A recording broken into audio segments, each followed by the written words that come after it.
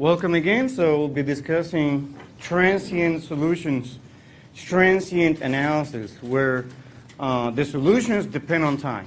That's really what we're discussing.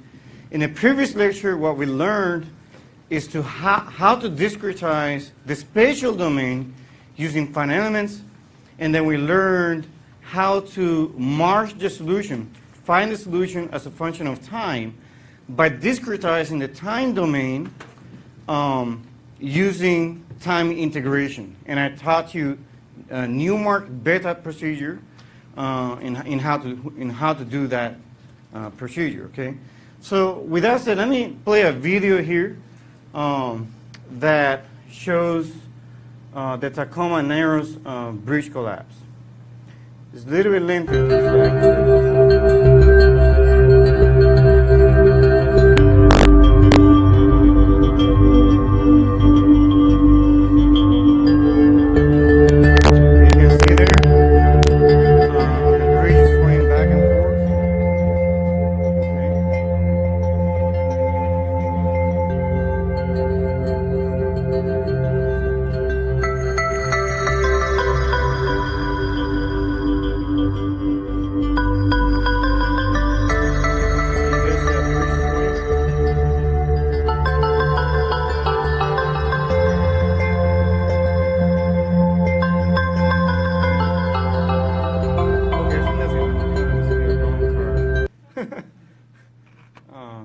Going back and forth. All right, so what's going on there? So what is really going on there is that every structure has a dynamic characteristic. And that structure is going to be comprised of fundamental modes of the structure, okay? In this particular case, that bridge design had some fundamental behavior, dynamic behavior, that caused excitation of that behavior upon introducing an external forcing function. And probably what happened there was that the forcing function applied, maybe from the winds, that forcing function, its frequency probably matched the frequencies of that bridge in some way. Okay?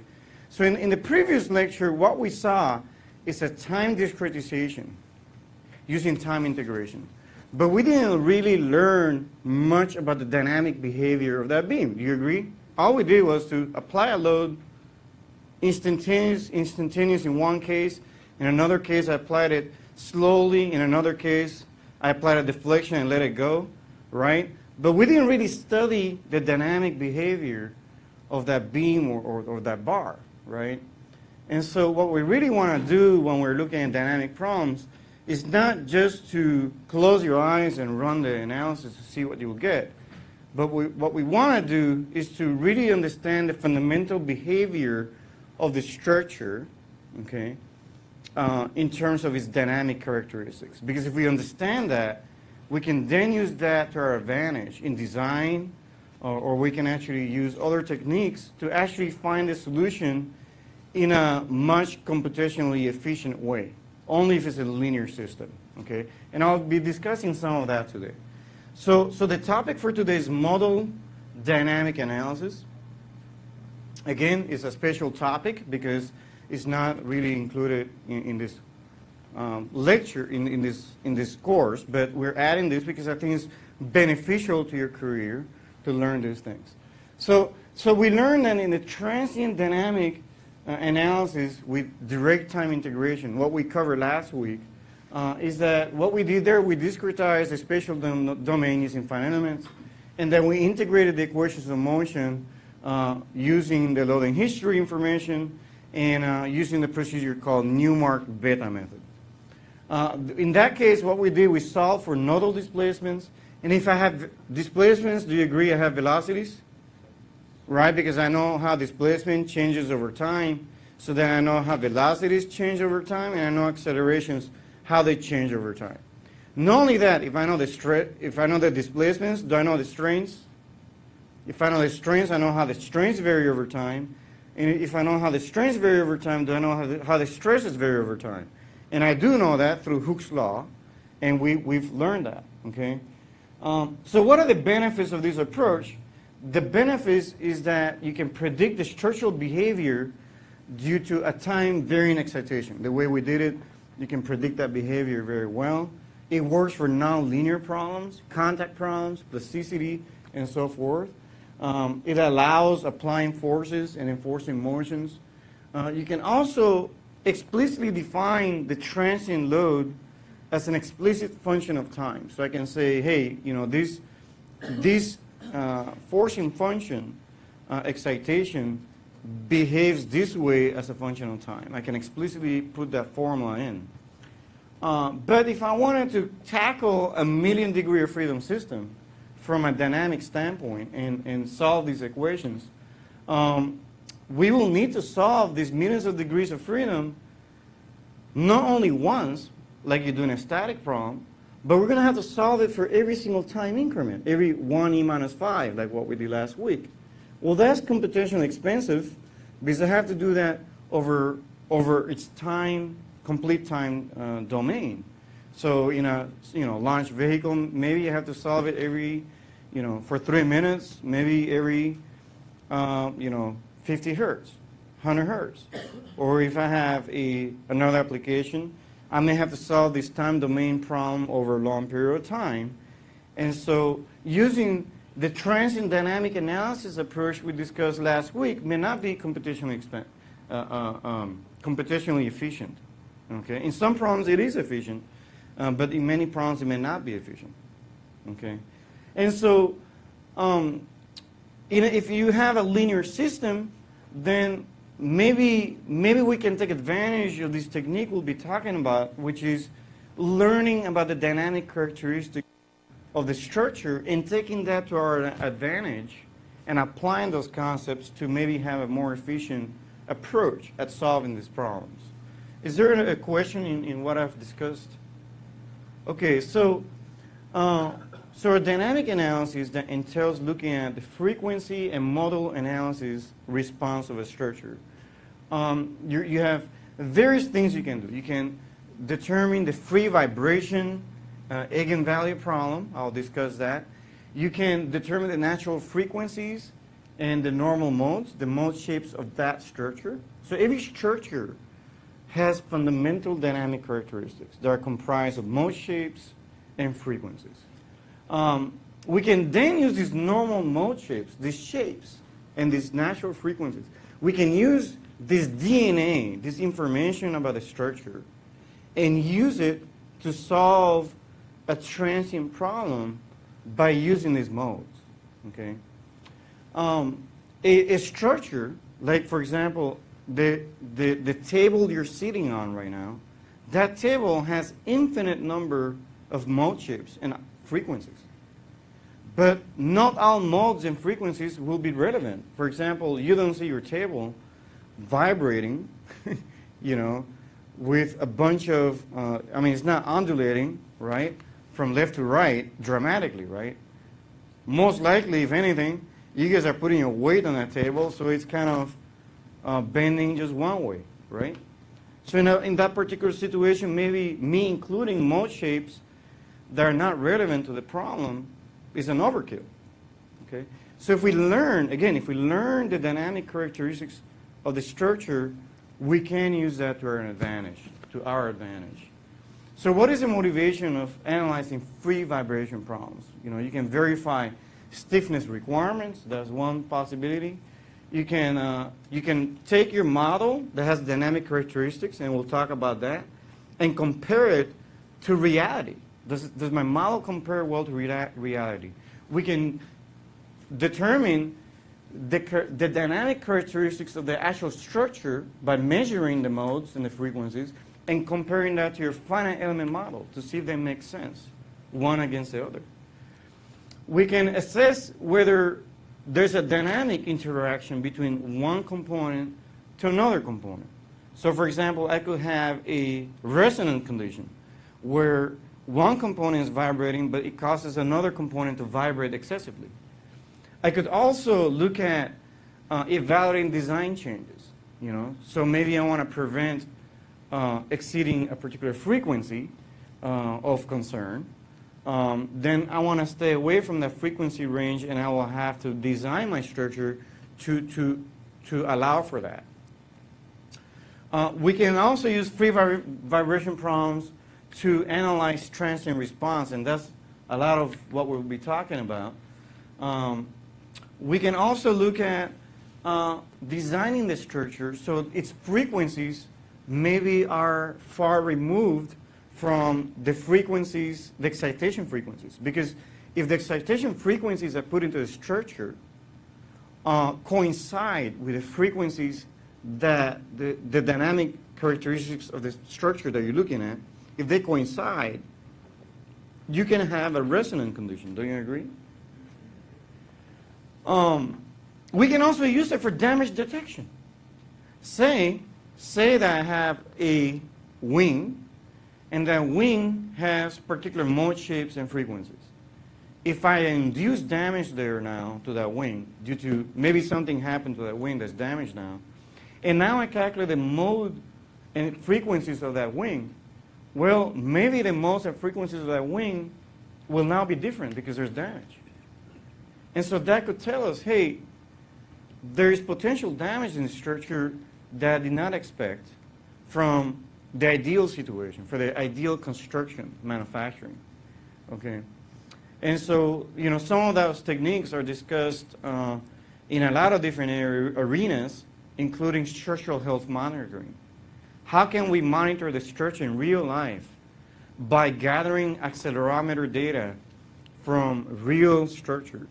So then when they're in service, the structures are in service, if there is damage occurring in the structures, I can take that signature and I can process that signature to study its dynamic characteristics. And if the dynamic characteristics are showing that perhaps they have changed over time, and maybe it's because the stiffness is decreasing. Don't you agree that if there's damage, stiffness most likely will soften, will change? Does that make sense to you? Like if I damage a beam, doesn't its stiffness kind of get reduced? So if that shows us a stiffness reduction, well, perhaps I will see that in the mode shapes, in the frequency information, and I can use that to then determine, hey, there was indeed damage to that structure. So this free vibration dynamic characteristics problem that we'll be looking at today is fundamentals to finite elements in many different ways and into real applications. If we look at a simply supported plate, you know, for example, a real structure that's not discretized is going to have infinite number of eigenvalues and mode shapes. It can take infinite number of mode shapes. Some of them will be more fundamental than others. So for example, for a simply supported plate, the fundamental mode shape for this plate is just simply buoying out in one direction. Okay? And so now I know that's the fundamental shape. Maybe in a different, as I increase the mode shapes, perhaps I will have different modes that are occurring in that structure. They're part of the DNA of that structure, dynamically speaking. And as I increase the number of modes and I look at higher modes, you're going to see more and more oscillations in that structure. Those are present, inherent to the structure. They depend, the frequency of motions depend on the geometry, the material. It depends on the boundary conditions of the problem. And these things together define that DNA that we're talking about. That will then basically either excite particular modes during an actual application, or it could be that the structure is bending back and forth due to a combination of these modes. Can you imagine that for a linear system, that the deformation of a system is basically comprised of a combination of these guys? You follow me? So for example, I could have a situation where a plate could be bending in a way that comprises of the summation of this mode and maybe this other mode. Okay? Yeah? Do you follow like the concept? So the dynamic behavior perhaps can be described by the addition of any of these modes or the addition of all these modes. Okay? Maybe some of them contribute more than others. Okay? For a particular application, we may see, for example, that Tacoma Bridge that you saw, indeed, it had probably infinite number of modes, right? Yeah? I mean, it is. It will have infinite number of modes. But did you just, in that video, I think you saw that there was a particular mode that kept showing up in that video, right? Now, we don't know if it was a single mode or it was a summation of multiple modes, but it was not infinite number of modes showing up. You could see that that bridge was swaying in a particular manner, okay? And so, again, mode shapes and frequencies form the DNA of that structure from the dynamic standpoint. So let's look at a little bit more theoretically here, because we need to understand a little bit better where this came from, this dynamic eigenmodes and frequencies come from. So if we know the equations of motion, you agree we have the equations of motion, we know them, right? And if I have no forces here, so let's say I have no forces applied, no natural boundary conditions applied, no distributed forces applied, we will call that a free vibration problem, in essence, because I don't have a load applied at this point in time. And so if I now assume a harmonic solution for the deflection, and I assume it to be in this manner, W equals capital W, which depends on x alone, to the EI omega t, and I were to substitute this in here, what you will find is that I'll have a number of derivatives on EI omega t, so twice derivatives on EI omega t, and I got I squared minus 1, I squared, which is minus 1, that's why you see that's minus 1, and the omega squared is from the second derivative of EI omega t, which comes from this here. And then this one does not depend, this is not a derivative with respect to time, but W here is a function of Wx EI omega t. So EI omega t, I'm not taking derivative of that, so that's why it's just a factor there. And now, this is true for any EI omega t, so I can factor that out, because EI omega t cannot be 0. And when I factor that out, I get this equation here, that equation. And let me call, for the sake of convenience, let me call this coefficient here lambda equals omega squared rho a EI 1 to the 4th. So I'll make that substitution there. It's more for convenience, okay? And what we notice in this particular situation is that I have 0 here, this is a function of x, and that's all I have. What I can do now is assume, and this is all now going back to your differential equation class, but just to remind you, what you will have done there is you will have assumed the displacement of a particular form, okay? And what you will have done, do you remember this a little bit? Yeah? You'll take a displacement of this particular form, and of course, nowadays you plug this into Mathematica or MATLAB and it will tell you how to do it. But I think I need to remind you a little bit how this works, so when I go to finite elements, you understand a little bit better what we're talking about. So when I substitute this displacement assumption into this differential equation, and I enforce the boundary conditions of the problem. So it's a cantilever beam in the example we're looking at. It's fixed on the left-hand side. So don't you agree that the deflection and rotations are 0? Yeah? Don't you agree that if it's free, I'm not applying any load on the right-hand side of that cantilever beam, that there's no shear or moment applied. So therefore, W double prime and W triple prime is 0 because there's no shear or moment on the right-hand side. And so now I have a displacement assumption that will substitute in here with 4 boundary conditions. And when I plug that in there, what I get is a 4x4 matrix times a bunch of unknown coefficients that need to be found to solve this differential equation. I mean, this is something you may have covered in differential equation. I'm just reminding you the process that you chose, that we were taught on how to solve for these coefficients. And we realized, well, now what I have is this matrix. They're all knowns. We know that's 0, sine of 0 is 0. Cosine of 0 is 1. You can evaluate all these things. And lambda is known. Remember, lambda is known because lambda is omega squared rho A over EI. Now, it's not actually fully known because we don't know what omega is right now. I'll get to that in a moment. But this is what I have. This is what I have. And the situation is simple. What is the trivial solution you see here? Sorry? All these coefficients, all C1, C2, C3, C4 are 0, then this equation is true, right? So that's a trivial solution. But there's another solution that can be found, and that can be found as an eigenvalue problem.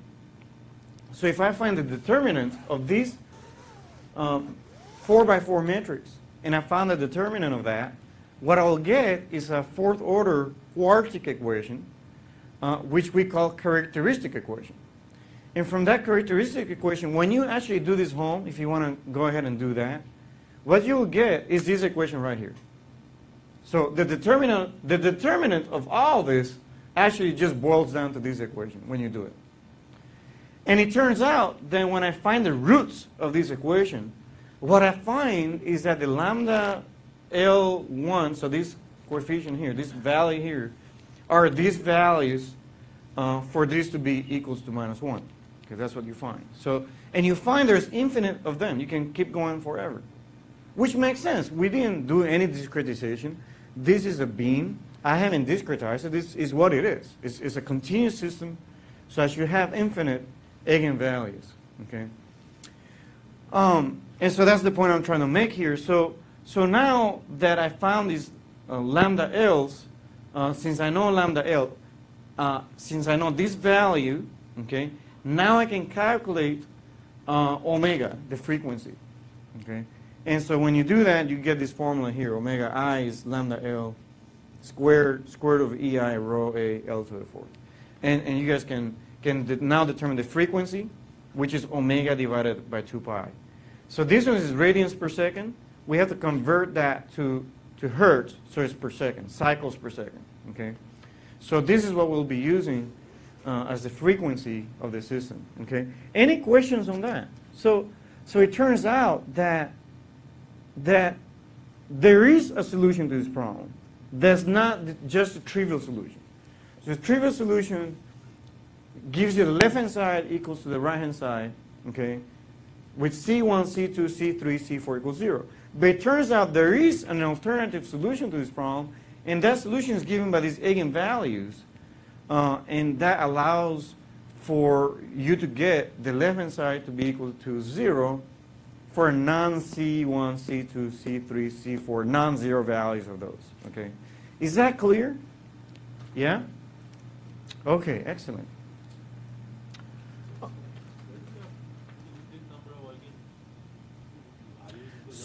So it's a continuous system, right? It's a continuous system, and that's my characteristic equation. And there happens to be combinations of lambda L that can come up with that will make this equal to -1. And the number of them is infinite. There's infinite number of them. Okay. Remember, these is not finite elements right now. We're talking about continuous system. I haven't done any discretization whatsoever. This is the exact solution. Actually, what you see here is the exact solution to this partial differential equation. That's the exact solution. We haven't done any discretization. Okay. Is that clear? If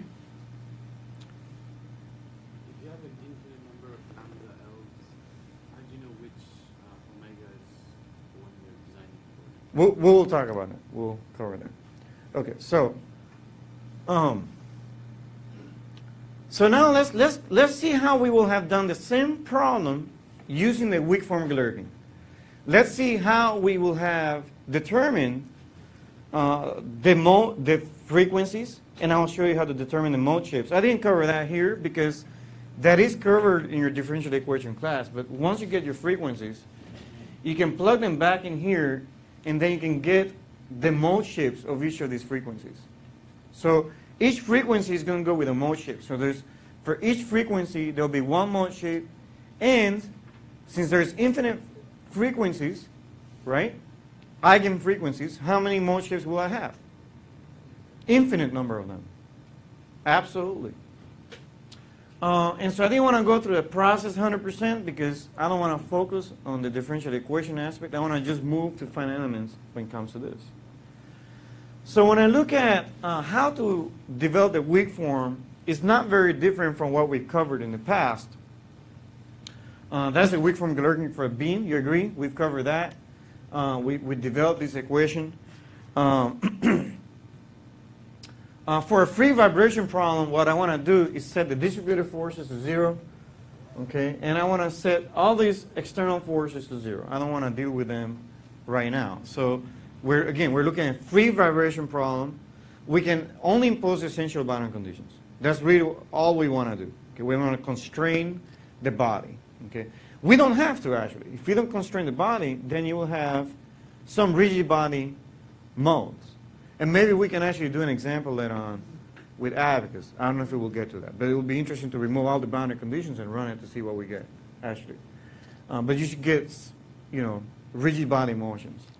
Okay, so when I remove all the forces, I'm left with this equation here. And that is the free vibration problem, the weak form Galerkin. And you can see here I have already weaken the continuity requirements. I don't want to repeat all those steps again because we covered that extensively in your homework and in these lecture notes. What I'm going to do, we're going to plug in the following approximation. I'm going to plug in an approximation for W tilde, which is equal to shape functions, okay, times phi ei omega t. And these phis, what these phis are, they are, remember when I had, this used to be D before? I'm calling it phi, but it's the same.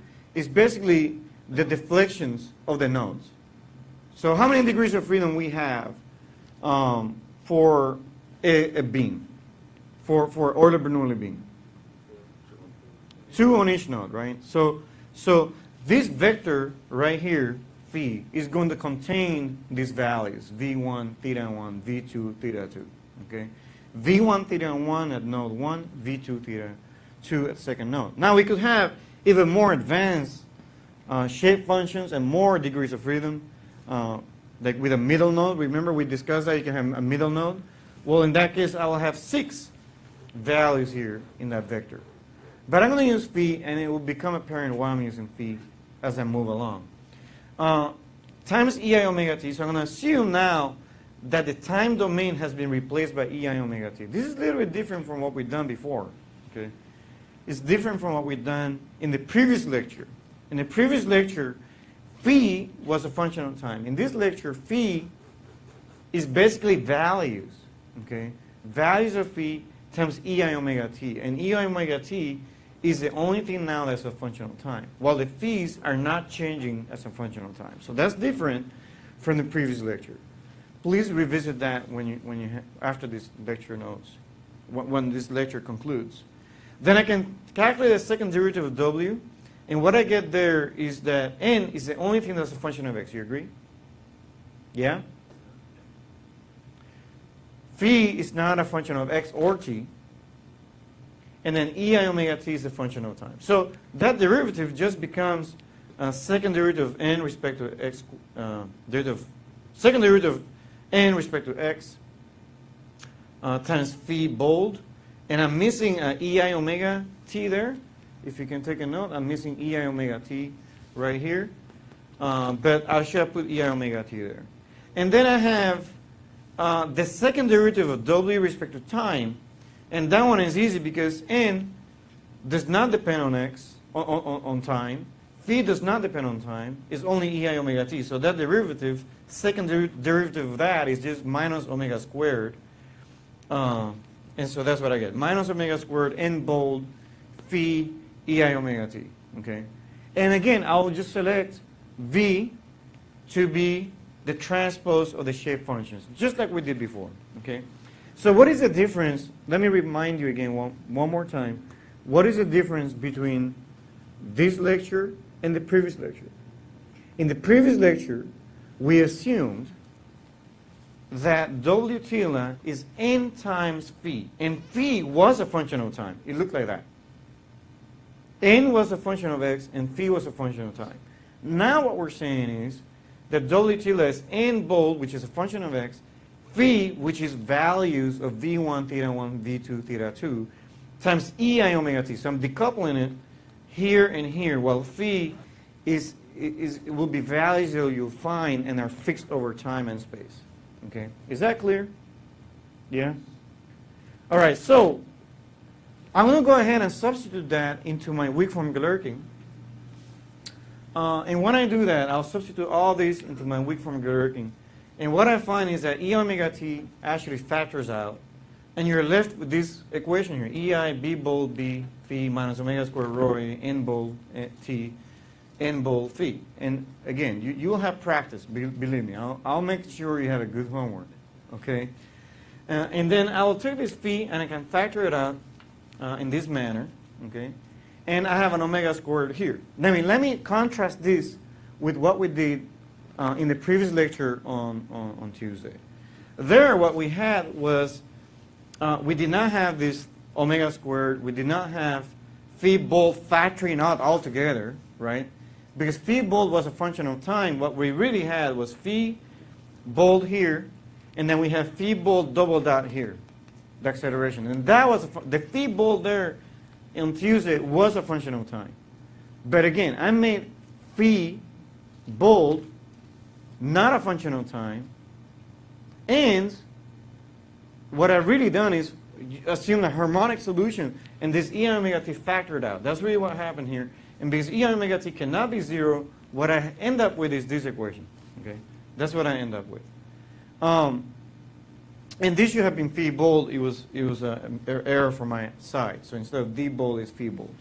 Okay, so you have any questions on what I've covered so far? Okay, because I'm excited to show you what will happen next. Because the next step is that I'll calculate the integrals like we did before. Nothing different. We calculate k bold, n bold. Remember we covered that? Yeah?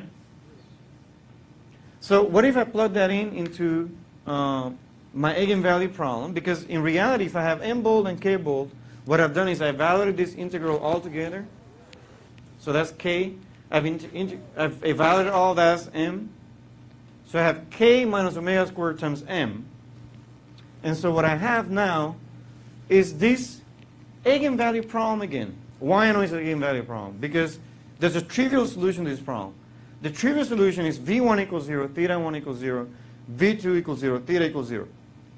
If these are 0, what happens? The left-hand side equals the right-hand side, which is 0. But that's a trivial solution. There's also a non-trivial solution, and that can be found by determining what values. Remember, rho, A, L are given. You know that, right? Those are given. Do I know EI? I know EI. I know L, right? So all these are numbers. All these are numbers. The only thing that I don't know from this equation is omega squared. And it turns out that there are particular values of omega squared that actually work out so that the left-hand side gives you 0, so it matches the right-hand side, which is 0. You understand what I'm saying? That's what an eigenvalue problem is. Now, how do I find the eigenvalues of the system?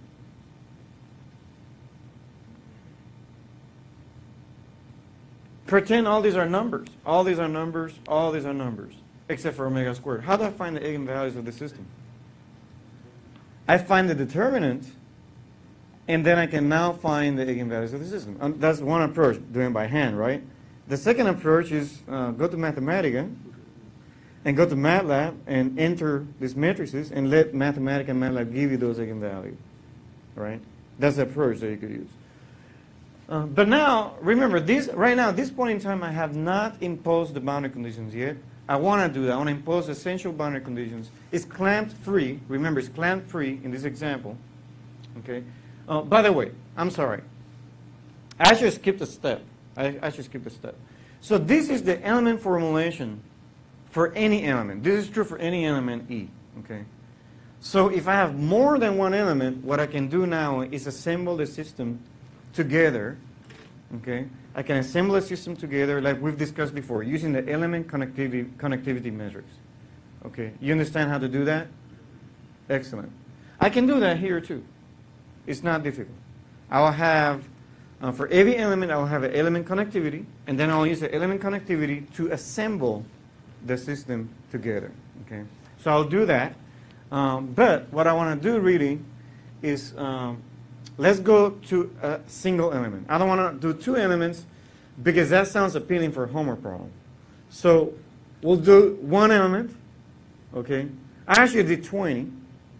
In the example problem, I'll give you, I did 20. So if I give you 2, I hope you're not upset. Okay, isn't that fair? Isn't it fair I'm doing one element here and 20, and I'm giving you 2 for homework? Is that fair? It's unfair, but it's also fair. Okay, it goes both ways. Okay, so I have a clamp system, single element, and for a single element that's clamped, so presume now that I assemble it all together. Just presume that for a second. So if I assemble it all together and it's clamped, then degrees of freedom 1, V1 and theta 1 are 0. You agree?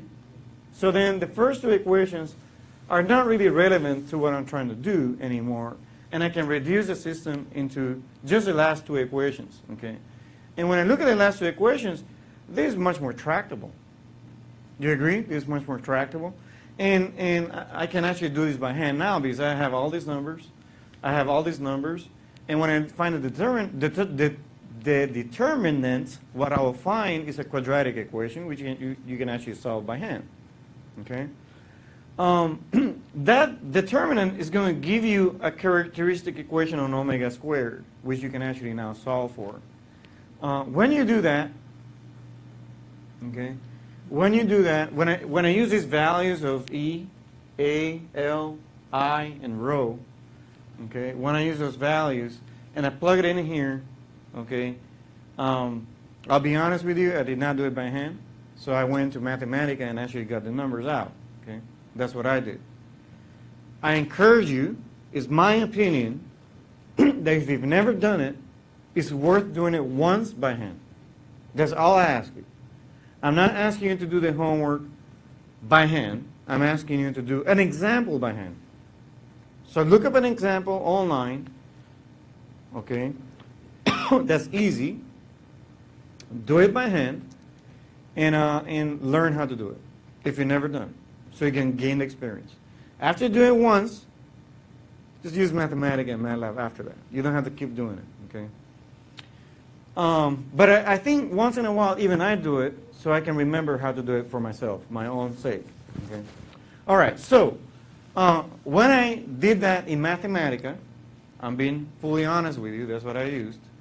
I found omega squared to be equal to 2.56 10 to the 5. And so frequency is basically square root of that divided by 2 pi and get 81 hertz. And omega squared is 2.49 10 to the 7th, and the frequency is 794 hertz. Now, I want to point out a few things here. How many eigenvalues did I found in this system right now? 2. Was there infinite amount of them?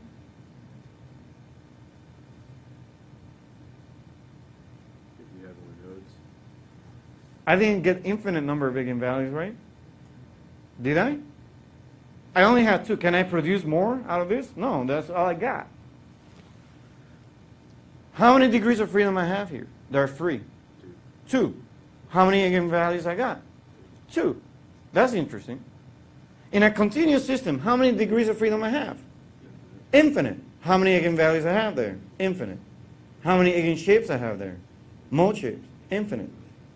So here, because I reduced the system to a discretized system, now I'm going to have as many eigenvalues and eigenshapes as I have degrees of freedom in the system. Okay? And not only that, I have found the eigenvalues. Now that I know the eigenvalues, anybody knows how to get the mode shapes that go with them? What do I do? Eigenvector, how do I find them? Sorry? No, by hand. How do I do that? Thank you very much. All I do is take this 2.56 10 to the 5, I plug it in here, and now I have a 2 by 2. And since I have a 2 by 2 times V2 theta 2, what I need to do is solve V2 in terms of theta 2. And when I do that, now I can normalize it to get so it's unity, the vector is unity, or I can normalize it against something else. But don't you agree that amplitude is somewhat arbitrary at that point? That vector is arbitrary in nature? Yeah? Okay. So let me show you what I did. So I actually plugged it in, 2.56 10 to the 5. And then when you solve V2 in terms of theta 2, and you normalize it to 1, the eigenvector you get is actually 0.998, 0.069. And I repeated the process with the second eigenvalue. Remember I had two eigenvalues? Yeah? So for the second eigenvalue, I plugged it back in here, and I got this as the eigenvector. Now, what does this eigenvector mean at all? Do they have any physical meaning? Yes, they do have physical meaning, and they actually represent the shape that single element is going to take. Okay? And I did that. I actually went back and plotted it. So I took n bold times vector number 1. Eigenvector number 1. This is 0 and 0, remember? V1 is 0, theta 1 is 0. Yes? Isn't this what I got for the vector? For the first vector? Yeah? Isn't the shape functions times this displacement going to give me the shape, the displacements of that? Yeah? Okay. So then I'm going to call this phi1 bold on purpose. I'll discuss why I'm calling this phi1 bold. But I want to remind you that phi1 bold is a vector. In this case is 4 by 1. If I plotted this, and I did it in Mathematica, what you get is that this is a shape. Okay? That's the first shape. That's the first bending shape. That's actually the first mode shape, and it's actually the first bending mode of that beam. Can you imagine? I want you to think about this. I have a clamped beam. It's clamped, the beam. Is there a more fundamental shape than that you can draw up? Can you think something more fundamental than that?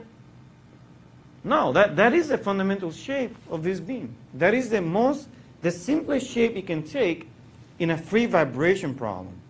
You follow? So how frequencies applied to the beam? We will cover that. Right now, there's no frequencies applied to the beam. We're trying to understand the DNA, the dynamic characteristics of that structure. In this case, a beam. We're trying to understand how this beam will deform is in fundamental shapes. What are the shapes this beam can take? Okay, that's what we're talking about. So the second shape they can take, because I have only could calculate two eigenvalues, is this one. So I actually plotted shape function times the deflections, okay, and what I got was this shape. Okay, that's the shape I get. Okay, two of them. Now when I compare this, some observations before I continue comparing things and doing things. Observations. We have 2 degrees of freedom, so we have 2 eigenvalues, which are eigenfrequencies. We can call them eigenfrequencies because the eigenvalues happen to be the eigenfrequencies, or the frequencies. We got 2 corresponding eigenmodes. You agree for each frequency I had a mode, a shape? Yeah? So let's call that mode shape, or eigenmodes. That's another word that's used, another term. A system, generally a system with n degrees of freedom, will have n eigenfrequencies and a corresponding number of eigenvalues, n of them. Okay. In a continuous system, as we discussed, I will have infinite number of eigenfrequencies and mode shapes.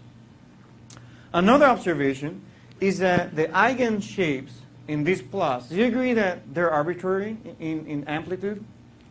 If I wanted to say, okay, if I say this is my eigen mode, I could say that multiplied by 2. I could scale it by unity, so that I'm basically scaling to unity value. Don't you agree that I can scale it to whatever I want because these are eigen shapes? Yeah. Okay, so I can scale them. So you see some characteristics, right? And does that mean this beam cannot have other shape than these 2? It could have, but these are the ones I could calculate with the way I did it, right? Because I only have 2 degrees of freedom, I could only calculate these 2. When Sorry? When given frequencies of 794 and 80. So this frequency is a frequency at which this beam is vibrating. Okay? That's the shape that's taken at that frequency. So it's not frequency from outside. No. That So this frequency is not the frequency of the excitation frequency. It's not the force frequency. Yeah. It's the dynamic characteristic. It's the characteristics of the structure. The structure has two characteristics, the frequencies and the mode shifts that go along with them. So in the video I showed you, the Tacoma Bridge, video I showed at the beginning, that bridge in its own has some fundamental frequencies and some fundamental shapes. The forcing function that came in, which could have been the wind or some other event, caused particular mode shift to get excited. And that's why that bridge deformed the way it deformed. You follow? Yeah. Okay. Excellent. Good question. Please stop me if you have any questions, because this is not a very quick subject to go through. Okay. So I want to point out the eigenmodes have arbitrary amplitude. We don't have an amplitude that there's no single value of amplitude that makes the left-hand side equal to the right-hand side. So you can have different amplitudes of V2 and theta 2, doesn't matter. Okay? As long as the relationship between V2 and theta 2 is fixed, I know how these two are related, the left-hand side will be equal to the right-hand side. As long as this V2 and theta 2 take the values that we calculated here for mode 1 and mode 2. Okay, so let's take a 20 element. So I took 20 elements, okay? That's not very hard to do. I mean, Mathematica actually give it a stiffness matrix. You can actually do, I think the parameter to calculate is eigensystem. That is the word that you write it down. Eigensystem, and you put the first matrix and the second matrix. And that's going to generate automatically the eigenvalues and the eigenvectors. So you don't have to do much more than that. In MATLAB also has that approach. You can do that. Now, Abacus and many other codes have a frequency extraction procedure. They have a way to calculate these frequencies in mode shapes, and they're using something called Lanczos. LANCZOS is the frequency procedure that these codes are using to extract the frequencies and mode shapes. Okay. So for 20 element system that is clamped, how many degrees of freedom I have? 42. 42 degrees of freedom. And then two of them at the beginning, node number 1, let's call it. Node number 1 is to the very left, let's say. So I have 2 degrees of freedom that are fixed. So therefore, instead of 42, I have 40. You agree? Degrees of freedom. So I should have 40 eigenfrequencies and 40 eigenmodes in this scenario. Okay. So I assembled the stiffness matrix and mass matrix, huge matrix. So me trying to, I tried, but I gave up. So I gave you how it looks like. Because if I do a print screen from Mathematica, it looks too small. So I decided, let me print out some numbers so you can see. But I think visually, it's good to see what's going on, you know. So this is a 40 by 40. I want to point this out, 40 by 40. And that's 40 by 40. Okay. Now, what I should do is give this as a homework problem, so you do it by hand. What about that? I think there will not be very happy people here. See you in a couple of weeks. Couple of weeks. That could be a good final exam problem, isn't it? Do it by hand. That's the only problem with the exam. Just do that. Well, no, it's not a good exam problem at all.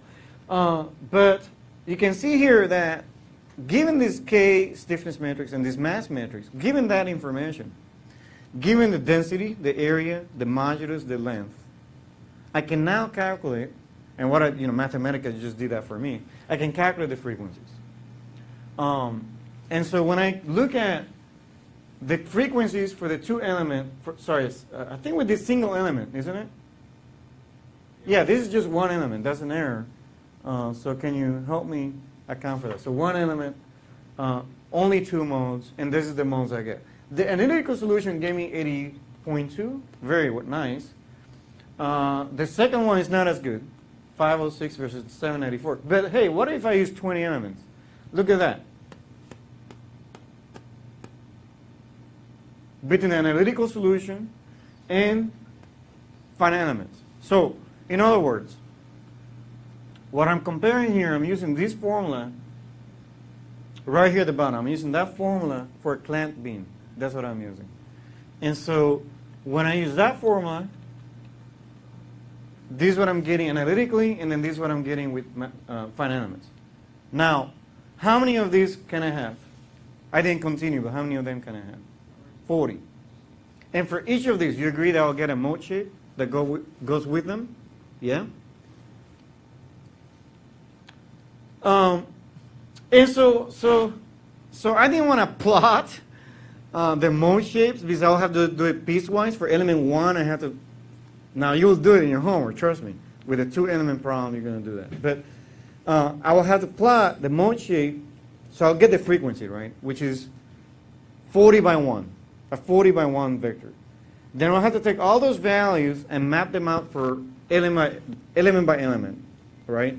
And plot how it looks like as I move along the beam. Well, that was going to be time consuming, so I didn't do that. But I could have done it, okay? All right, do you follow? You follow what I'm saying? Yeah?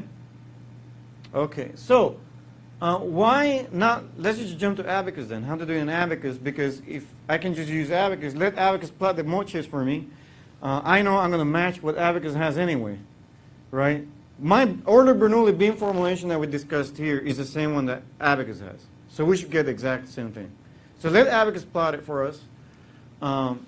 Here you define the nodes, but there are 20 of them. So there's 20 of them, 21 of them, and I didn't want to write all of them, so I put 3 dots. But if you want the actual input file, we can make it available to you. For the purpose of fitting everything here, I just kind of truncated that. Element definition, beam section the same as before, material, elastic, density, and then you have the step, and it's as simple as putting a frequency comment, star frequency, and I asked for 50 modes. In reality I should have asked for 40. I have boundary conditions fixed on the left-hand side, and that's it. That'll be enough, and we'll give you the modes. You see how simple that is? Simple? In fact, it's so simple that it's simple. I cannot make it more simple, because it's simple. All right, so one thing that I added here is called restart, write. I did that because I want to store mode shape and frequency information into this file. It's going to generate a file. It's good to have it. That basically, I call that the DNA of this structure. So that file is going to contain all the modes and all the frequencies. You don't have to use it again. You don't have to calculate this again. If you need to do some random vibration analysis or some transient model solution, guess where I will go? Do I have to run this again and wait for a couple hours? No. I just did it once, and that's where I'll go. That's my database. I see this frequency analysis, this free vibration problem, I see it as a DNA. It's basically, it defines how that structure is going to behave in its lifetime. It has all the information on how that structure is going to behave. That's the way I view it. So when I plot, go ahead. How are you able to ask for 50 modes if you only have 40 nodes? Yeah, that's what I said. As you have just asked for 40. I think I did 50 and it was fine because this ordered Bernoulli beam has axial flexibility. And so now I have 3 nodes. I have 3 degrees of freedom per node. So I will have about 60, don't quote me on this, but you'll have 63 degrees of freedom. The left-hand side is fixed, so you have 60 degrees of freedom reading because you have axial flexibility. Okay. Our formulation that I just discussed does not have axial flexibility, so we're going to have 40. But yeah, I asked for 50, but I didn't plot all of them. I just focused on the first couple of them. Okay. Now, I plotted them. I went to Abacus and plotted shape 1. That's FEA 1 bold. FEA 2 bold looks like this. Doesn't this look similar to what I got earlier? Yeah, that looks very similar. That's the second bending mode. Look at FEA 3 bold. Okay, this here I didn't put FEA bold 4 because it's the axial mode. So I didn't include that. It is a mode. It's a possible mode. But in our formulation, we didn't include that. Right? I could have included it, but I didn't do it. The fourth mode, that's bending mode, is this one. The sixth mode is this. The seventh mode is this. You can see that it's bending more and more. There's more bends every time I go up in frequency. Okay? Yeah? Have you ever seen a board? So have you ever seen a diving board? I mean, if you went to watch the Olympics and you have TiVo or whatever, and you went slow motion, and when the guy or the girl jumps from the diving board, have you ever seen the diving board deform like this? I personally have not seen that. It's possible it's happening, but it's like micro. You have to like really I don't know, put laser and measure how it's moving perfectly to get that information. But visually, it looks like it's maybe bending like that and maybe like that. Maybe. Somewhere in between. Maybe this one even. Who knows? Probably there. But you don't see these high modes participating, do you? They probably exist, but they're not showing up as cleanly. You agree? Maybe as the beam starts to settle down, maybe those modes show up, but there's so little amplitude, probably doesn't even show up, right? I put the note here on your question: 60 eigenvalues, 60 mode shapes, 60 of them because of the axial flexibility. Okay, but if we ignore those, we should really have 40 of them. Now, how does that compare to what I got with Mathematica? Look at that. That's Abacus, that's us, 5 elements. And it's matching 1 to 1. I expect that. I mean, it should match. And the analytical solution is really good agreement also with Abacus. I didn't continue because I didn't want to overdo this, but you get the idea, right? And as I go up in frequencies and mode shapes, you'll start seeing an error showing up. Okay, it won't show up for a long time. It's going to show up like a mode 25 or so. Okay. Any questions so far? Any questions so far?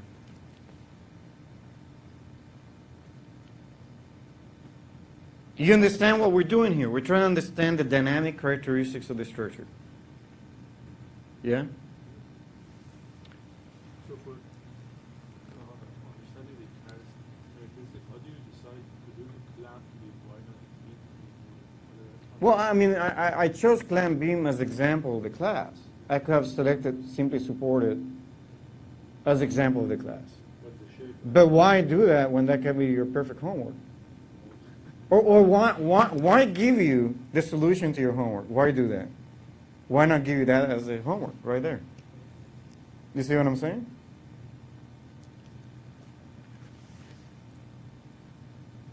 I hear you. You mentioned that there's going to be errors when you go further down the list. Yeah. Why is that so?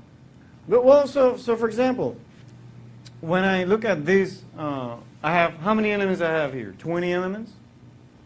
Yeah?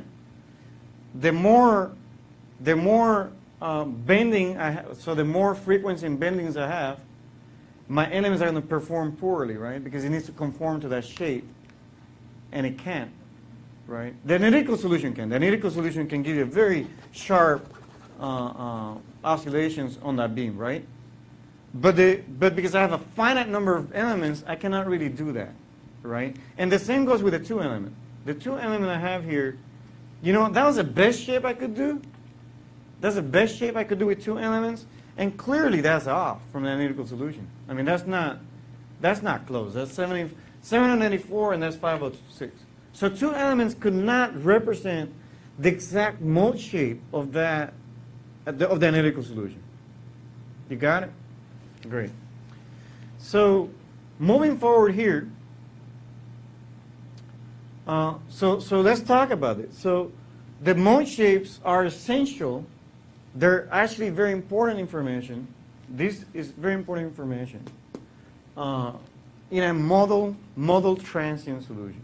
So when I'm doing a transient analysis, a time-dependent analysis that's linear in nature, these mode shapes contain valuable information about that structure. And what I'm going to do, I'm going to go to a database of mode shapes and amplitudes. Sorry, I don't have amplitudes, but I have the mode shapes. I know how the shapes should look like. I'm going to pull from them. Okay, I'm going to say, maybe my structure behaves like this mode shape and maybe like this mode shape. Okay. Well, I can't really do that, right? I can't really, for a very general problem, that was very hard to do. For me to, you know, if I put the mode shapes into finite elements, I'd rather just the finite elements tell me which mode shapes participate, which ones don't. I'd rather just leave it to finite elements to do it for me. In a model transient solution, we will always use the mode shapes to determine the response of the system. That's really what we're trying to do. And we'll use these to define how the structure behaves. In the previous example, each mode shape was 1 by 40. And so in this case, we'll have 40 mode shapes and 40 eigenfrequencies. So if I were to stack a mode shape next to another mode shape, next to another mode shape, how big the matrix will look like then? If a single mode shape is 40 by 1, and I have 40 mode shapes, how big is my mode shape matrix? 40 by 40.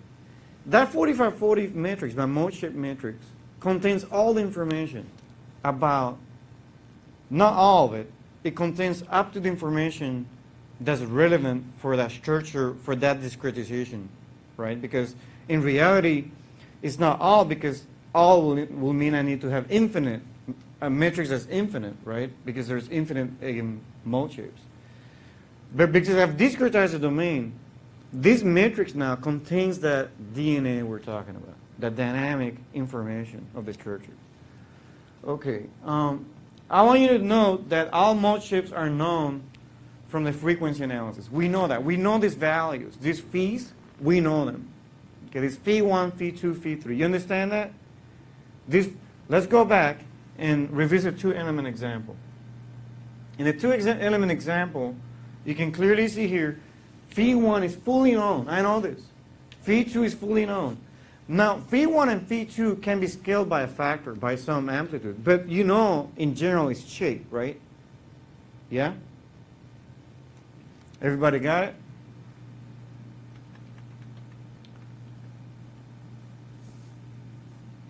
Okay, so I'm going to do something. That now the excitement begins. No pun intended, because we're looking at excitation frequencies here. Okay, so the excitement begins. Now I'm going to start a new topic. So put a break in your head. I want you to understand right now that what we've done so far is to define the dynamic characteristics of the system. That's what we've done at this point in time. And so moving forward, what I want to discuss is the following.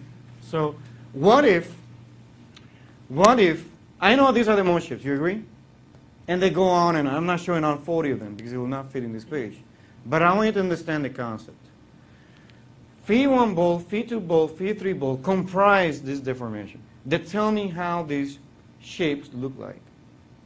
Will you also agree that the amplitudes to this are basically arbitrary, right? But let's say that for each mode shape, I assign an amplitude A1. Not acceleration. This A is not acceleration, it's an amplitude. So for mode shape 2, I'll assign an amplitude of A2. For mode shape 3, I'll assign an amplitude of A3. And so forth. So how many amplitudes will I have? 40. So if I have 40 mode shapes, I will have 40 amplitudes that go along with them. You agree? Yeah? Excellent. So I found these mode shapes from my frequency analysis, and this is the information I have of the structure now. And what I'm going to basically tell you is in a linear transient modal analysis, what we're trying to say here is that the deflections of the beam upon forcing function, so the deflection of the beam subject to some loading condition to that beam, that deformation is going to be made up by a linear combination of these modes. Isn't that cool?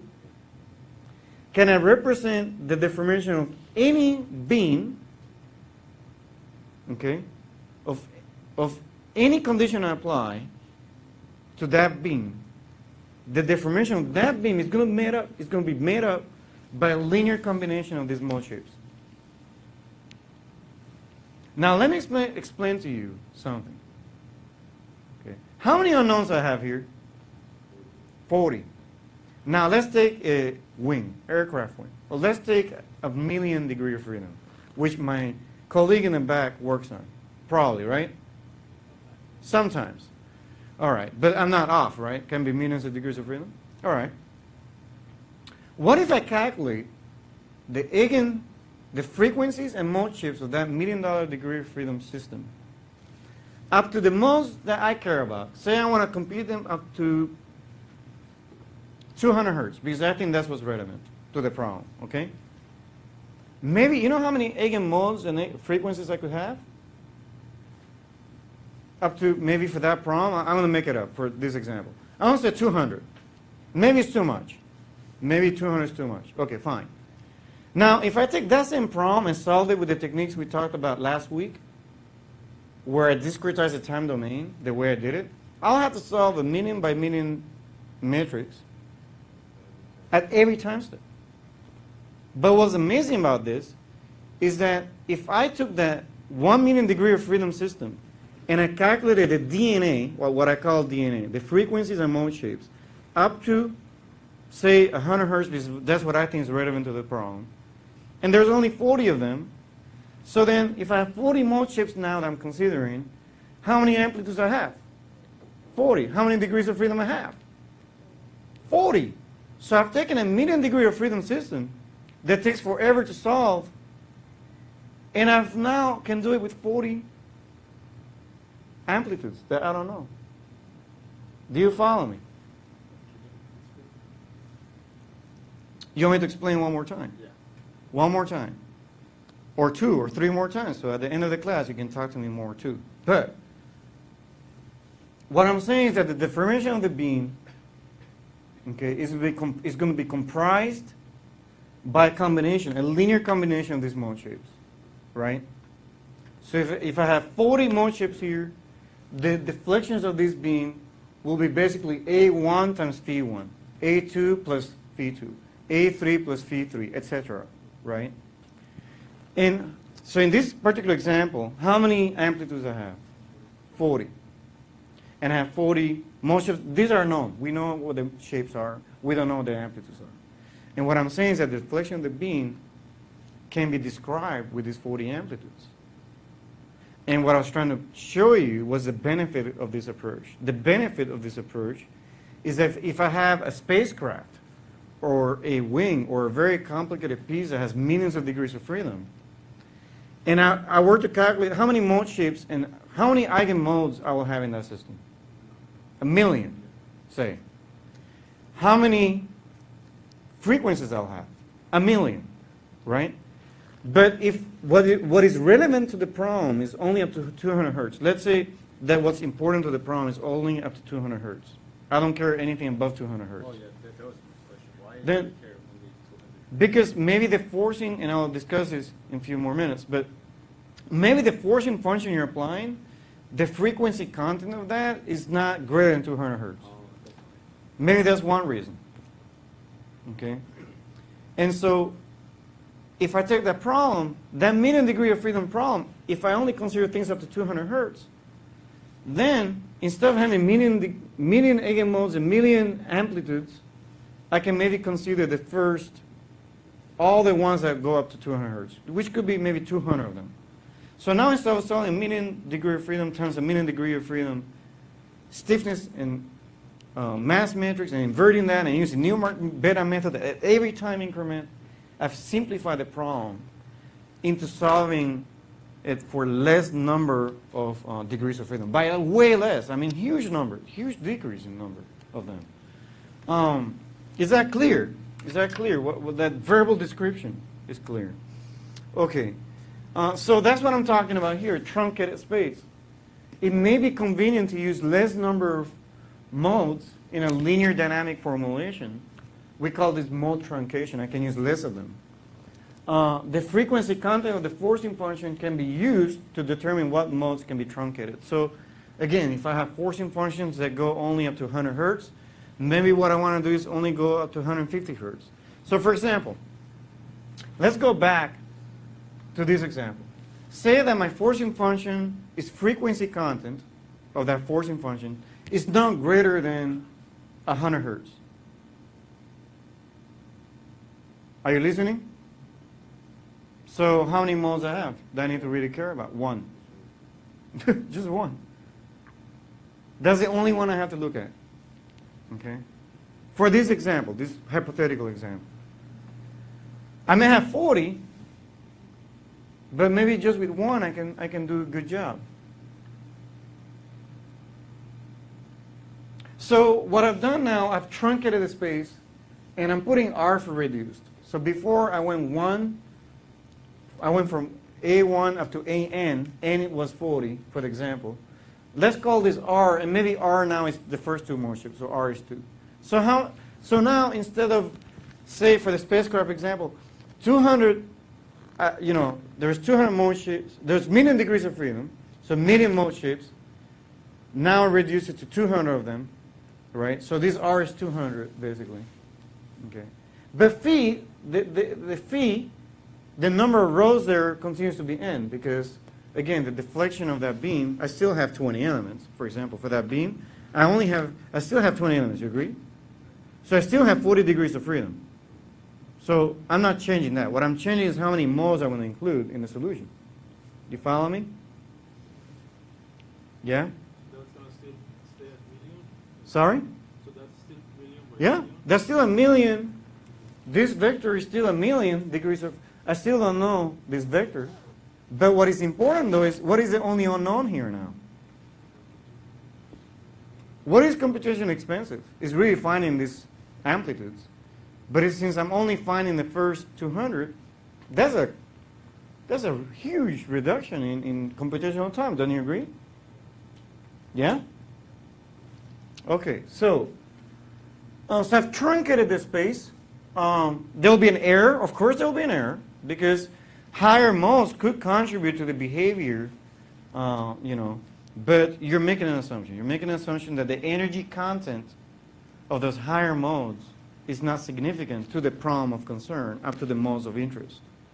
There's other ways to account for that. It's called residual modes. You can look at the residual modes, but we won't have time because this is covered in much more advanced structural dynamics course. And actually, I'm going already advanced. So if you have questions, I can direct you to some papers or some books on this. Okay. So all right. So I want you to focus right now a little bit because it will become a little bit more complicated right now. So these don't you agree that after I discretize the domain, this is what I get? The spatial domain. After I discretize the spatial domain, we already discovered that this is what we get. Everybody agrees? Yeah?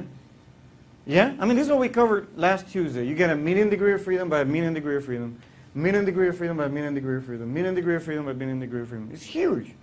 Then I have this Newmark beta method on that every time step. You agree?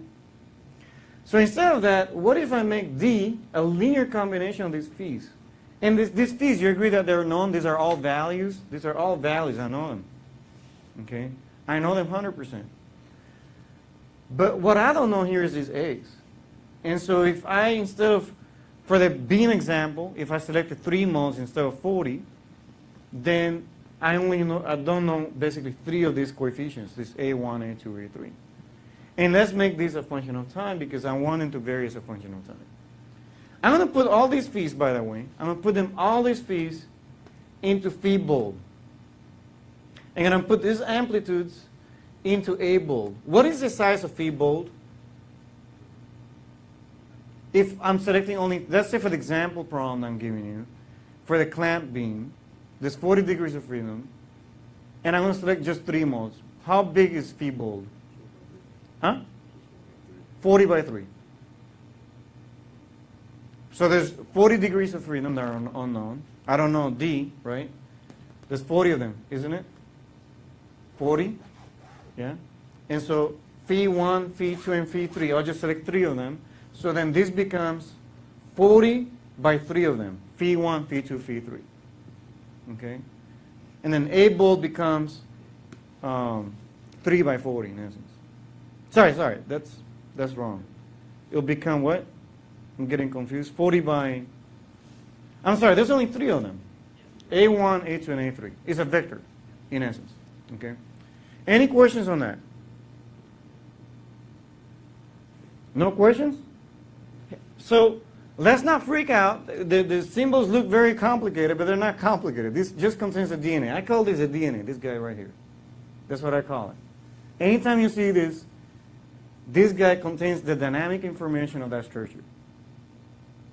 And these are the amplitudes that should go along with them so that structure behaves properly for the problem in hand. If I substitute this V bold here, okay, then I have a mass matrix. In our example, is 40 by 40. You agree?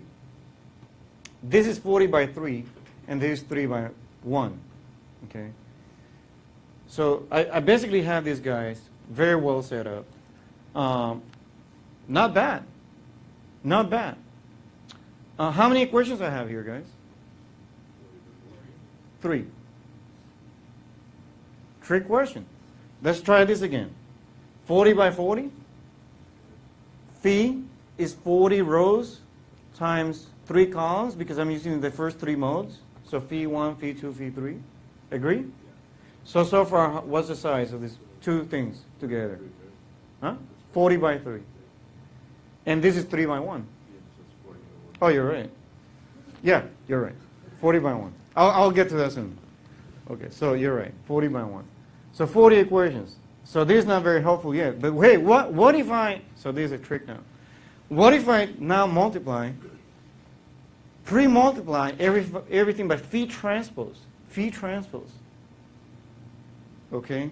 Let me multiply everything by phi transpose just for fun. And maybe it's not by fun, it's because I'm going to show you something really cool. Phi transpose, phi transpose, phi transpose, phi transpose. Now let's try the example again.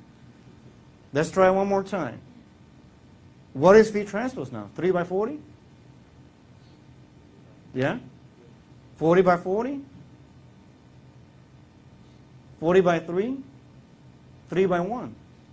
I get a 3 by 1. I get 3 equations. I went from 40 equations to 3 equations, didn't I? What's more, I want to show you something really cool. Remember K bold and M bold was fully populated with numbers everywhere? Remember that? I'm going to show you. I won't show you here, but you'll show yourself in the homework. That when you do this operation right here, when you do this operation right here, and you do this operation right here, it's going to give you a fully diagonal matrix. All the off diagonals will be 0. And you will have 3 uncoupled equations. Fully decoupled from each other. Okay? So I went from a very now let's redo this example with a spacecraft. Million by million, million by million, and we'll have used Newmark method last week to solve this. If I can now use a linear transient model analysis, let's try it. So million by million, million by million, huge problem, long time to solve it. Let's say now that for the problem of interest, I'm interested on stuff up to 50 hertz, 75 hertz. For whatever reason, that's what I think I should be using because my forcing functions may not have frequency content beyond them. Maybe in that problem I have 10 degrees. Sorry, in that problem I'll get 10 modes up to 50 hertz, right? I'll get 10 modes up to 10 hertz, and then for frequencies, 10 frequencies, right? So if I can write V bold as a linear combination of 10 modes, so 1, 2, 3, 4, 5, 10 modes, then D bold is 1 million by 1. And then phi bold becomes 1 million by 10. You agree? Yeah? And then you're right. You're right. This equation has a million. There's million equations here. You're right. But when I do phi transpose, now I'm back to 10 times a million, million times a million, million times 10. So I get 10 equations. I went from million to 10 equations. You see what I'm saying? What is the only unknown here, by the way? I want you to pay attention. What is the only unknown? A. A. I know phi, remember, I know the shape because that was a DNA, I calculated that before. I know the DNA of the system. Okay, so I do have 10 equations. And what's more is that, and I basically covered this already by talking to you, but it results in our equations, reduced number of equations are, so in the spacecraft example 10, in the beam example 3, in the way I did it, like the hypotheticals. And what's more is that these eigenvectors, or mode shapes, are orthogonal to the mass matrix, which is orthogonal. This is basically going to give you a diagonal matrix. So if you take two modes, any two modes, and you did this calculation against the mass, you'll get 0. It's insane. All the off-diagonal terms will be 0. If you did it against the stiffness, all the diagonal terms will be 0. But the diagonal terms will be a single value, and this one will be a single value. Okay. What's more incredible is if I take the ratio of Ki divided by Mi, you know what I get? I'm going to get the omega I squared, which are actually the fundamental I recovered the DNA of the system somehow. But I don't want you to memorize that fact. That's fine for now, for you to understand this at this point. So in essence, I went from this equation to fully decouple. Each of these equations is separate from the other. So for each amplitude, I have one equation, and they're decoupled from each other. Fully decoupled from each other. Any questions on this?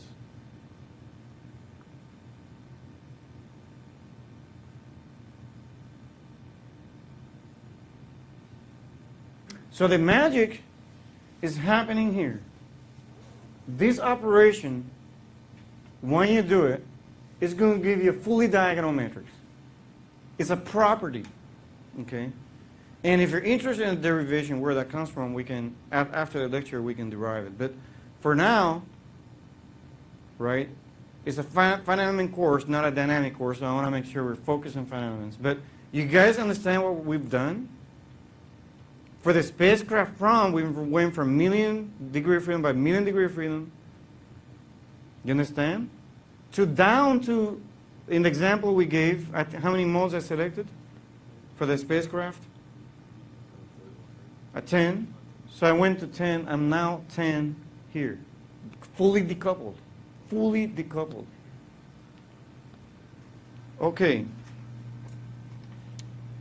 So let me cover a little bit about damping here. So how you calculate these guys. So typically these guys,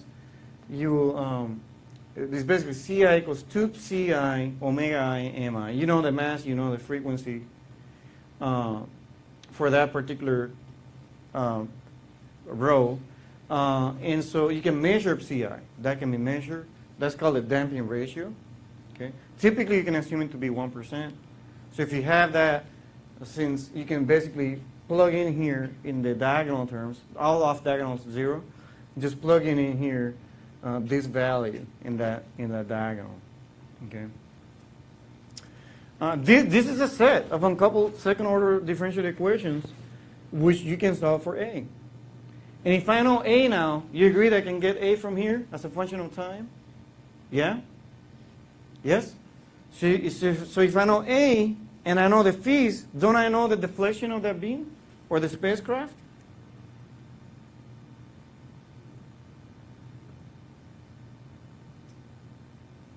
With just 10 equations, in this hypothetical example, I'm able to describe the behavior of a million degree of freedom by a million degree of freedom system. By tracking the amplitudes that go along these mode shapes.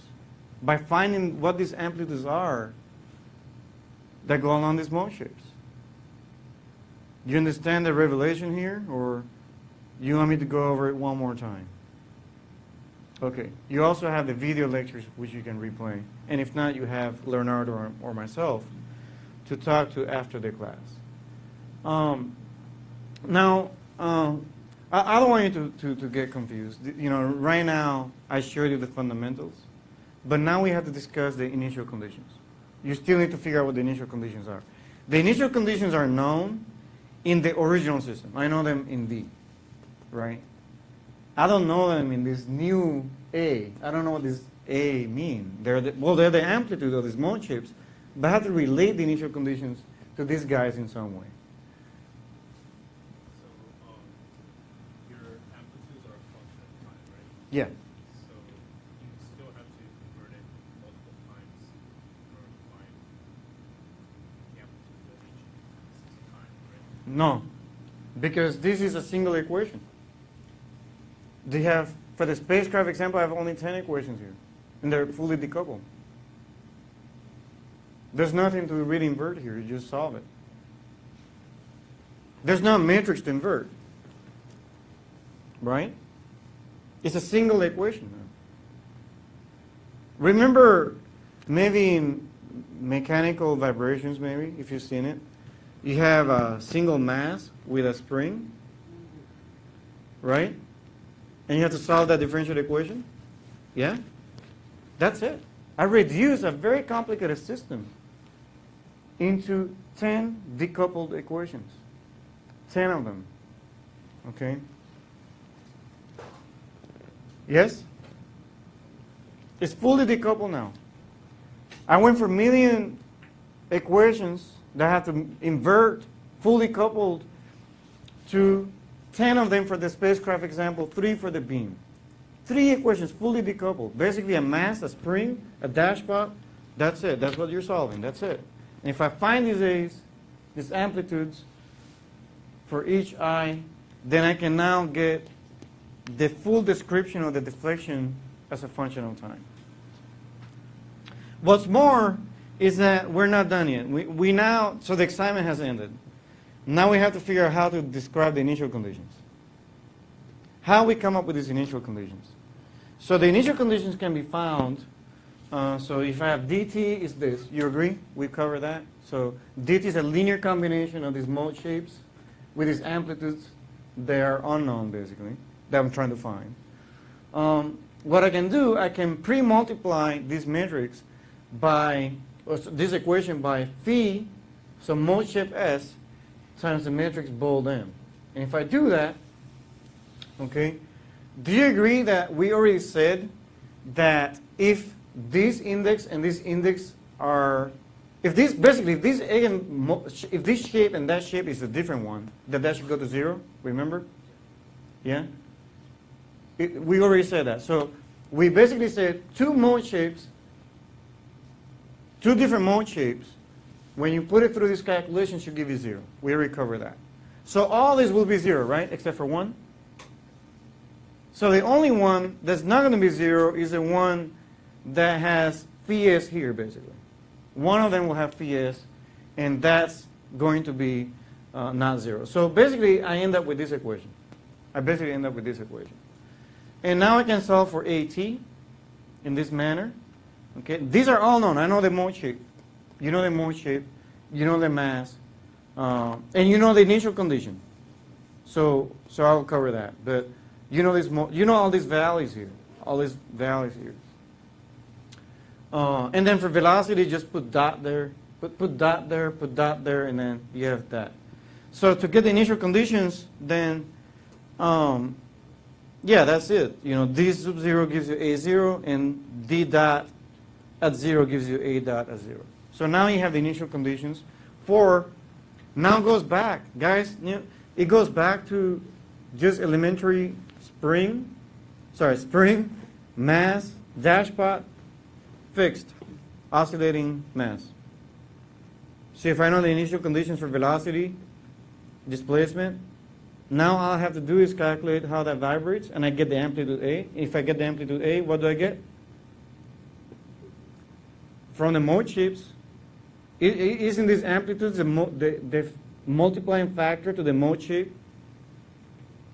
So I get the displacements as a function of time.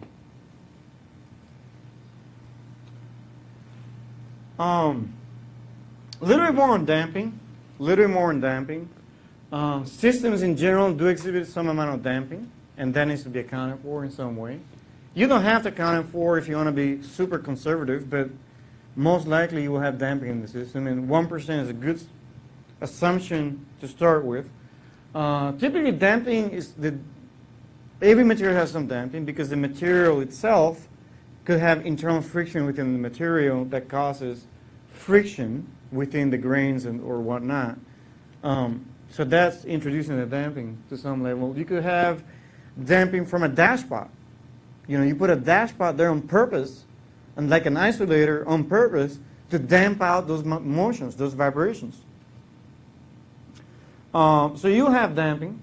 There's two approaches that we can use. We can basically impose what the damping should be at that particular frequency, and we cover that here when I was covering this. I know the mass, I know the frequency. I can measure this through experiments, so then I can specify CI on the diagonal. Just put the value right there. No worries. Proportional viscous damping is another approach that people use.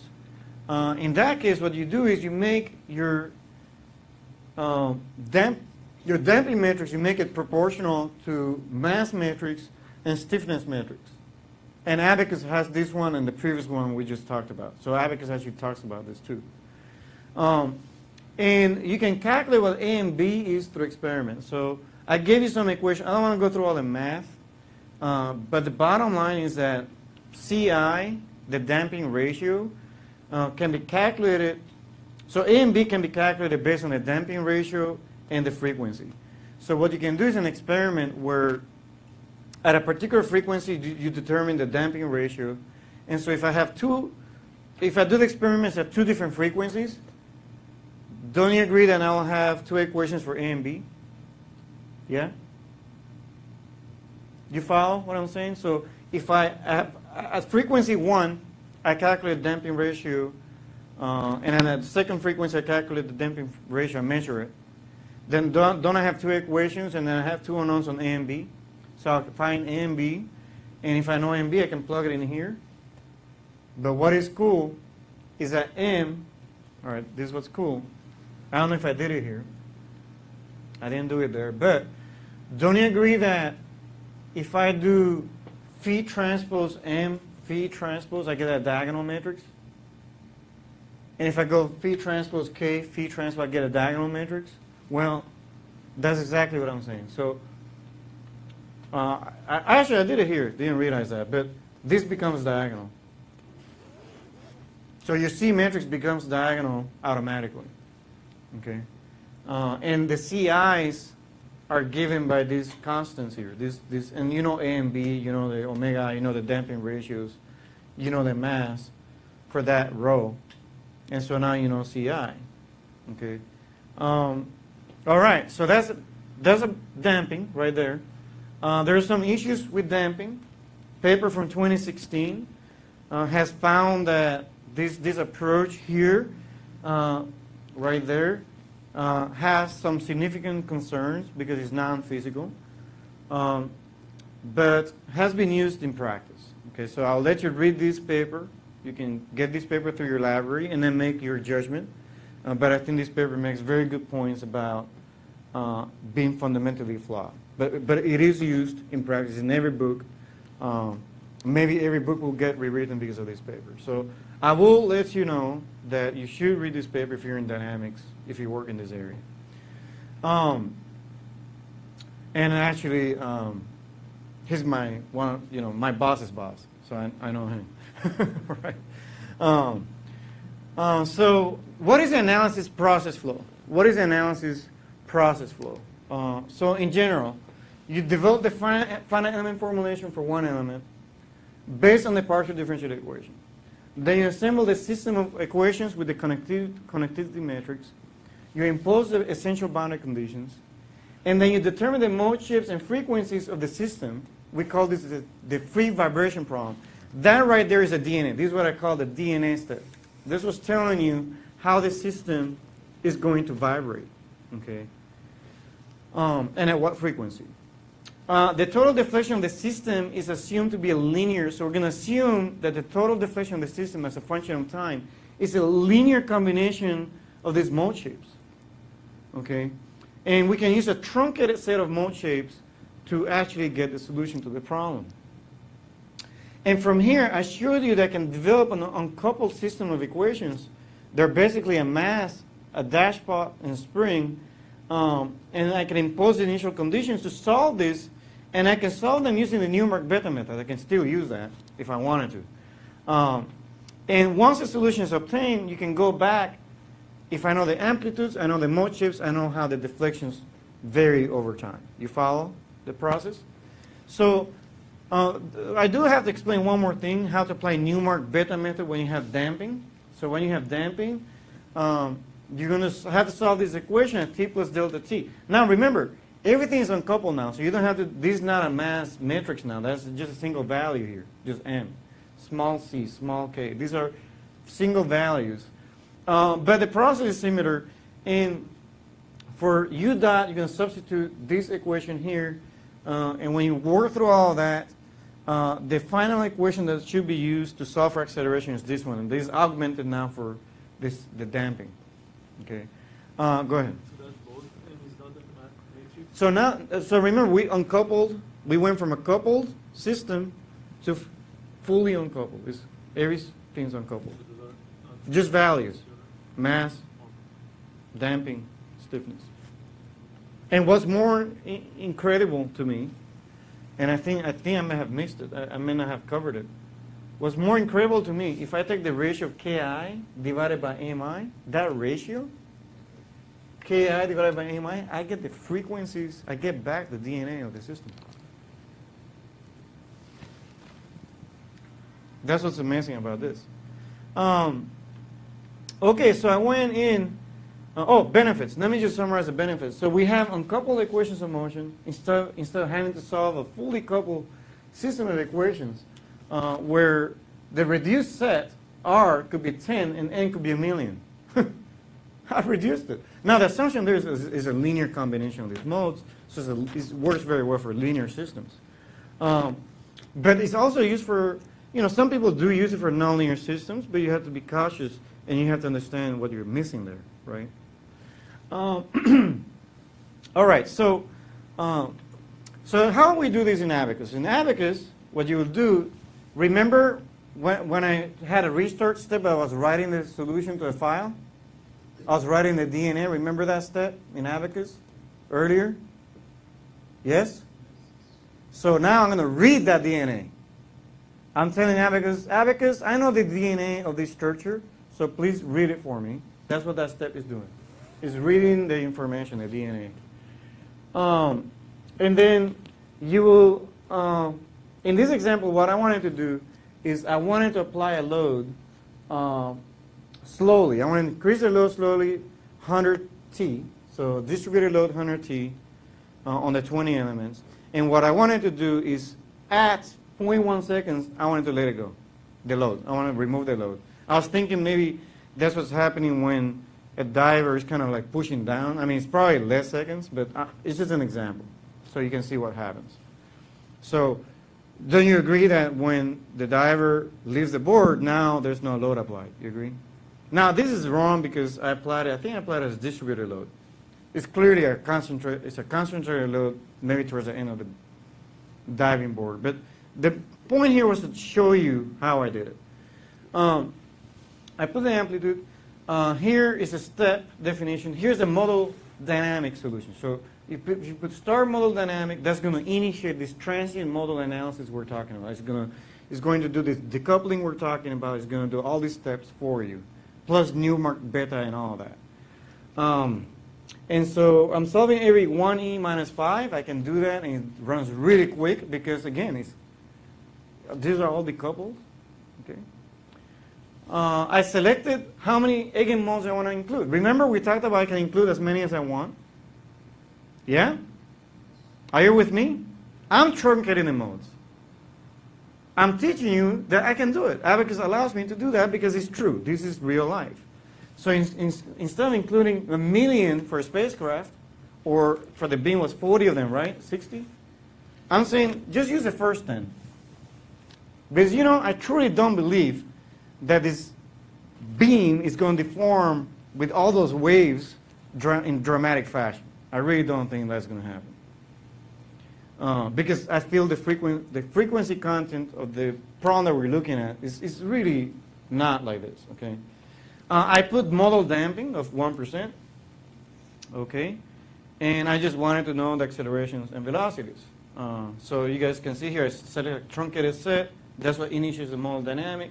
I'm getting the DNA of the system. And now, oh, this is how you do the restart. You have to read this file. So you have to do abacus, job name, and then restart equals the file name. That has the dynamic, the DNA contents of the structure. What is that, 10? Sorry? Oh, I'm applying a modal damping of 1% for modes between 1 and 10.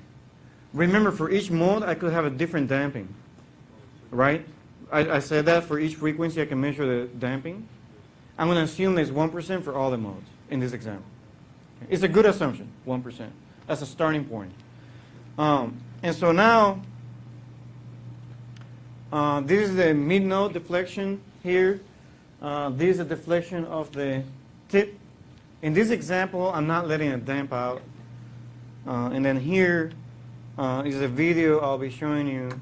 I went to Abacus and exported the animation of this. So you guys can see, oh. Sorry? What's that?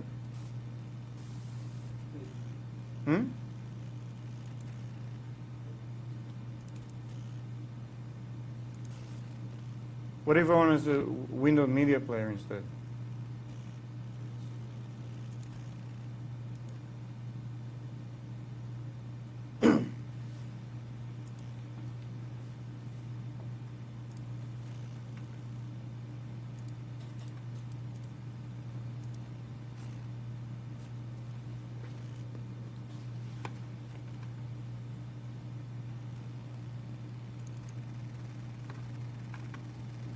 Okay, can you guys see?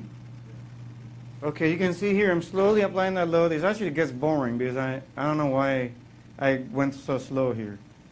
I exported every single frame. I'm applying the load, keep applying the load. I'll tell you when. About 0.1 seconds. Just wait until 0.1 seconds. You can sleep a little bit. I'll wake you up. I keep applying that load. I just keep applying it.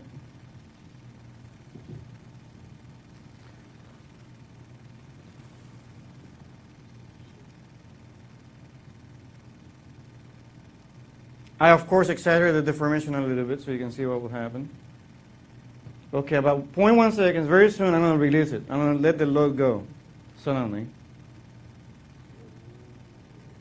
Okay, I want you to focus on the shape that it's taking. I want you to focus on the shape that it's taking. I think you can see the first mode there. And I think at one point in time, I think I saw the second mode too. I don't know if you saw it, but it was kind of there. You see what I'm saying? Do you see the third or fourth mode there? I don't see the 10th mode there. I don't see the whole thing going. Right? Yeah? But I included it anyway. And guess what the amplitude for that mode was? Close to 0. Right? It didn't select that. Basically, the amplitude was about 0 for that one. Okay. And then you will see the motion kind of dying out because I put 1% damping. Okay? All right. I find it very, very interesting because this shows you exactly what I'm talking about. It shows you that not all frequent, the DNA, right? The DNA, when I applied this forcing function, which was a person or a load being released, that the frequencies that came to light are the first bending mode. And I'm not done yet, by the way. But you can leave if you need to leave and watch the video at home. I have more to do here. So let's talk about a spacecraft here. That's a spacecraft. Here is a reference for that picture. This is a finite element spacecraft that has look to me, I couldn't tell from the images, but you can see very small elements there. This looks like million degrees of freedom, but just to give them the benefit of the doubt, let's say You know, I think it's a million. It's probably a million. So some of the frequencies was 16 hertz, 17 hertz, 65 hertz. Some of the motions were different, like torsion. There's bending. You can see that's bending right there. The spacecraft here has over thousands of degrees of freedom. And in this paper, they actually determined all the modes below 100 hertz because they felt that in actual application, the spacecraft will not see, they don't expect forcing functions with frequency contents greater than 100 hertz. That's what they felt, you know, and they talked about. So the dynamic characteristics here, these values were checked against tests. They actually did some testing on the spacecraft, and they vibrated the structure to get, they have accelerometers to basically verify the models. I'll talk about that in a couple of minutes.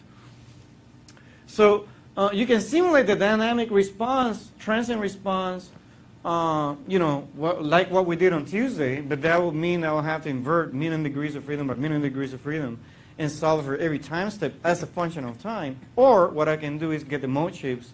And here there was maybe 10 of them. I forget, the paper described them. Maybe there's like 20 of them, say. And because I have 20 of them, how many unknowns I have then?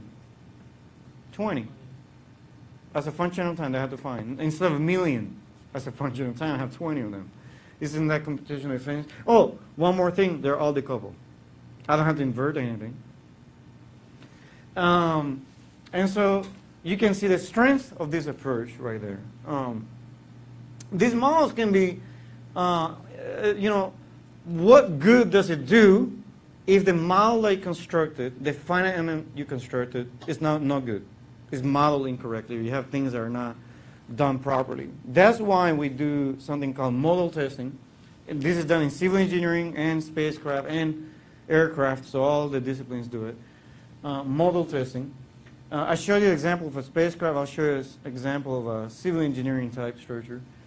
Modal testing allows identification of the natural frequencies and mode shapes of the structure, so the actual ones from the test. So you will usually use a dedicated modal test equipment. You'll basically put accelerometers on the structure. That's going to measure, it's going to basically give you the mode shape information, the thing that we're looking for. And it's going to give you frequency information as well. And it actually can give you damping information as well through the impedance. With this information, you can now verify your model. And you wonder, how can I verify my model with this test? Well, somebody came up with this clever approach, because remember we talked about the mode shape. When I multiply the transpose of the mode shape times the mass matrix times the mode shape, what should I get? Huh? Diagonal. Okay. Okay. So let's say the mode shape of the test. Say that finite element model was perfect, like the test.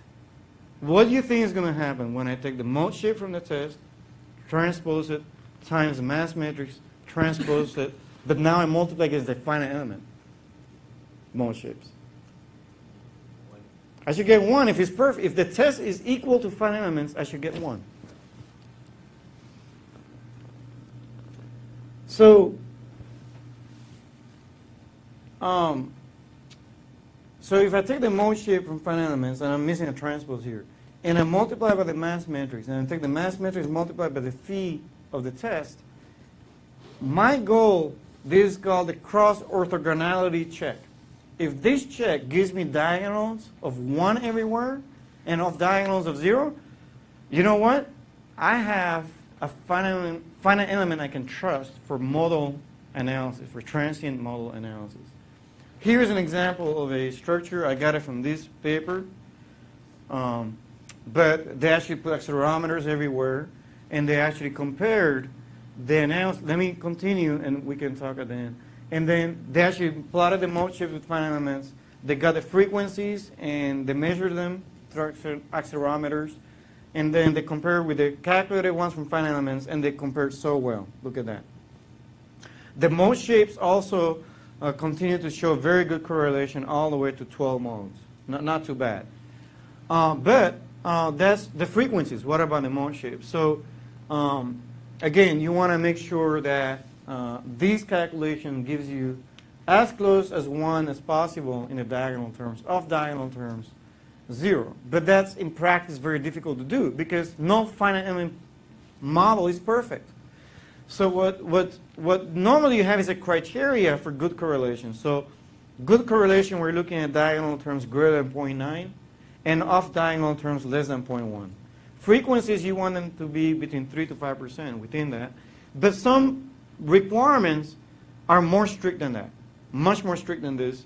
It just depends on the program that you may be working on. Okay. Here's an example of a cross-correlation that was done on a spacecraft. This comes from this paper here. So I gave you the reference if you want to read that paper. You should be able to understand all these papers now with this knowledge. And you can see here the frequencies between finite elements and test was very close, 4% off. Here was 6% off. It actually validated their criteria. The criteria is 5%. And then also you have the cross-orthogonality check, the one we talked about, phi transpose and phi. You know, we know if it was finite elements, you agree that if this was finite elements here, that I should get one diagonal? Yeah? So it makes sense that this check is a good one. So if I do cross-orthogonality between FE and test, you can see that the diagonals were close to 1 for the most part. And there's almost no error after 30 modes here.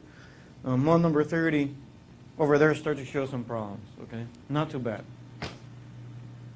Okay, and at that point you're above 50 hertz. Probably in this project they probably didn't care more than 50 hertz. I can't remember from reading the paper. But you guys can go back and read that. No model is perfect, is my point. Here is an example that I was going to have Leonardo do. So what I'm going to do is so first of all, thank you for listening for 2 hours. So we'll stop at this point right now. However,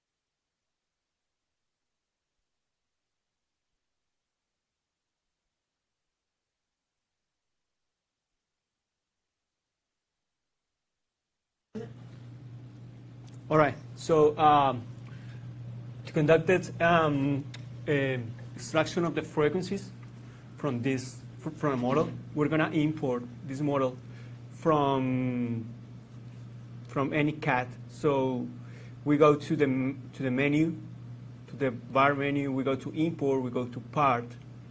Once we go to part, we need to find the file and just click to import it. In this case, the file is in millimeters, so we're going to multiply by some scale to make it in meters. So let's apply the scale.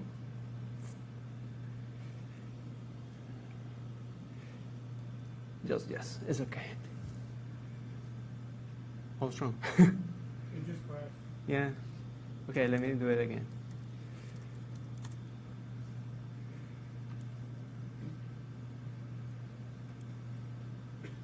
Nothing's perfect in real life.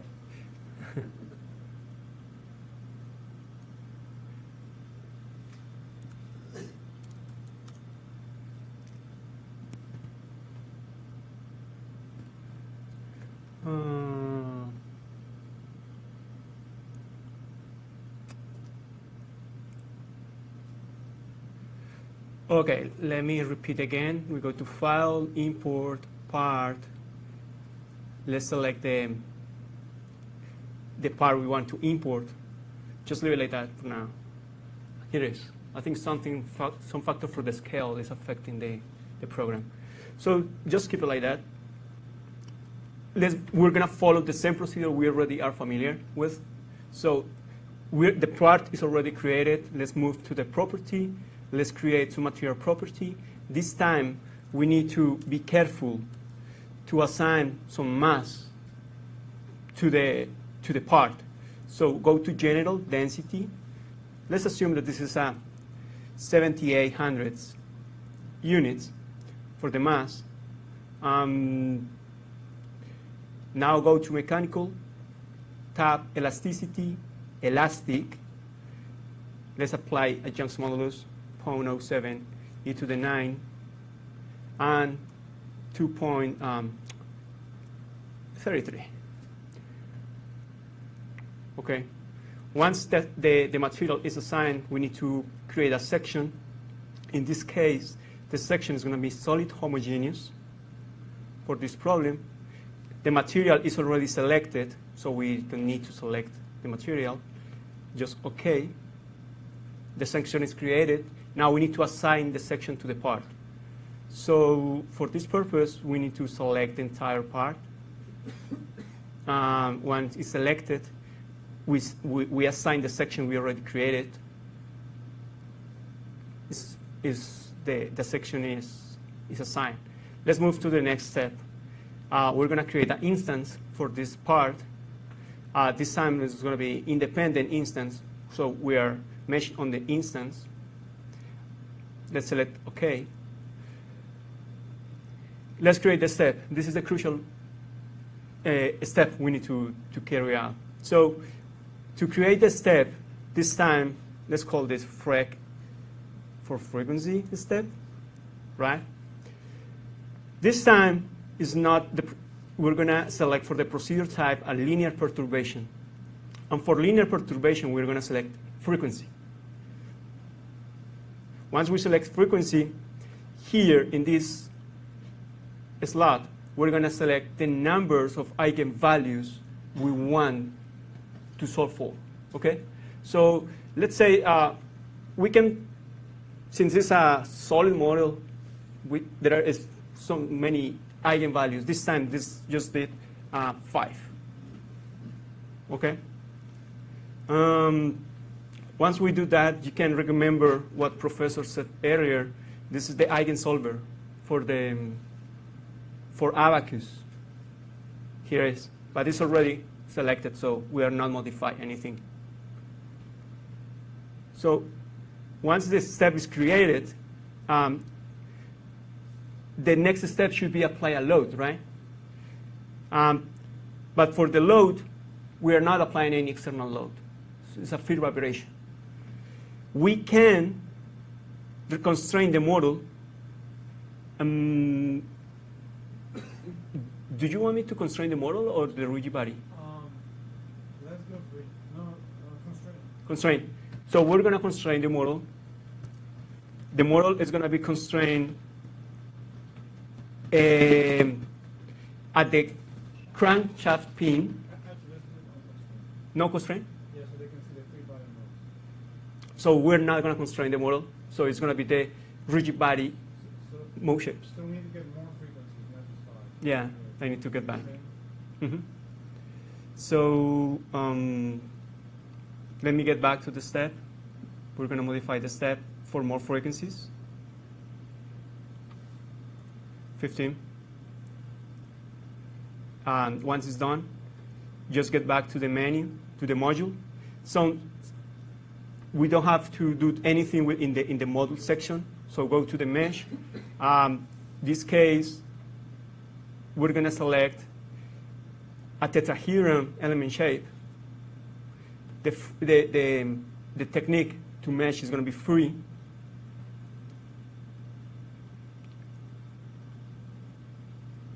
Let's go to assign an element type to verify. So we're going to select a standard quadratic in the family 3D stress tetrahedron. And we're going to use a modified formulation.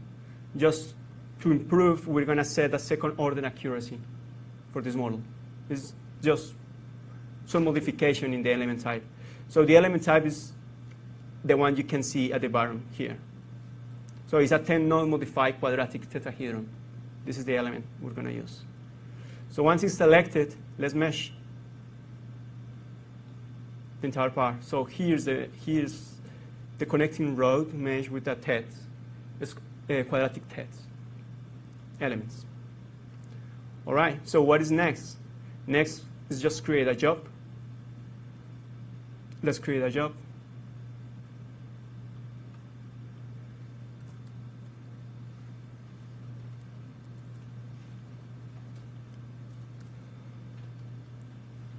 We name the job as a Frex job 2. It's going to be saved in the temp file, in the temp folder, and just continue. Once we continue, we don't need to modify any of the selected features in this window. So just OK, and we can start to submit the job.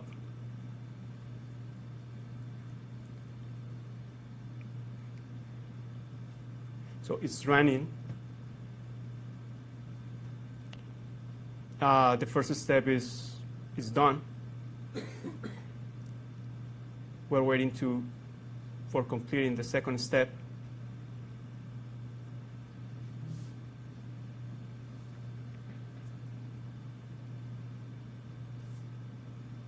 Since we are calculating 15 mode shapes, it's going to take some time. It's not. Can you open the message file so we can see what it looks like? It's a message file. MS. Yeah. We have some warning, but no, we don't have errors so far, so I think it's fine. Yeah, it's fine. Just put the message.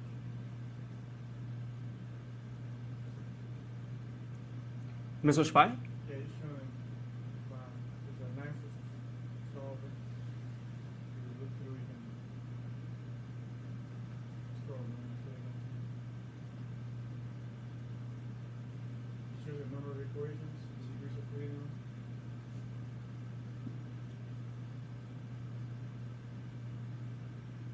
I think it finished too. Yeah.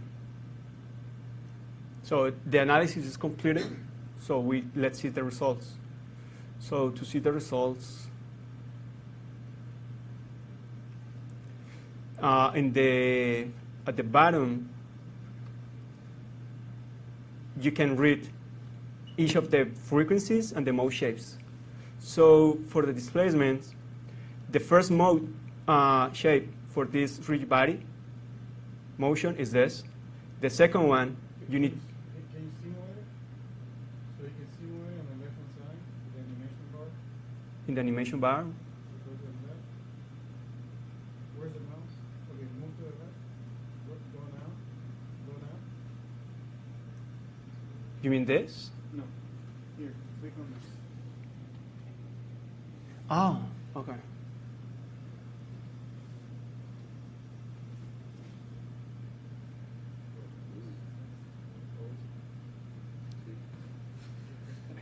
So they can see, it's easier to see how it's moving. Okay. Slow down. Yeah, that's a rigid body because it's not constrained, so there'll be 6 of them. So explain that in the video. So what we're doing is making a video with all of the 15 mode shapes that we already selected.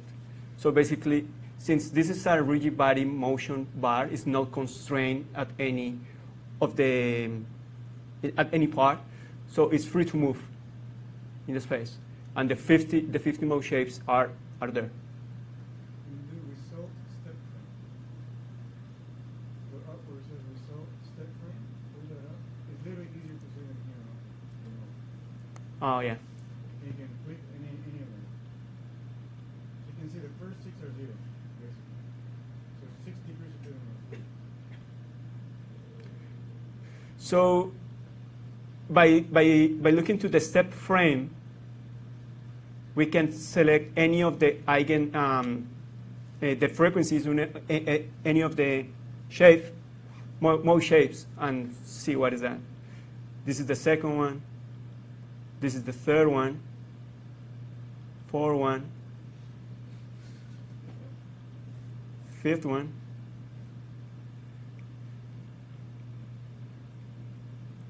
And so on. That's a real one. That's a real one. That's bending. So we can see here some bending in this mode shape.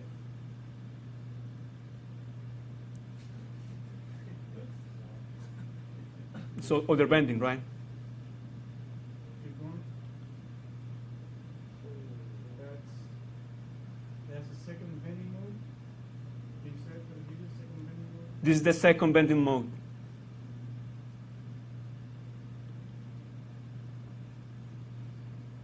This is extension. Axial, looks like axial motion. Yeah, like actual deformation. That's a torsional mode. This is a torsional mode.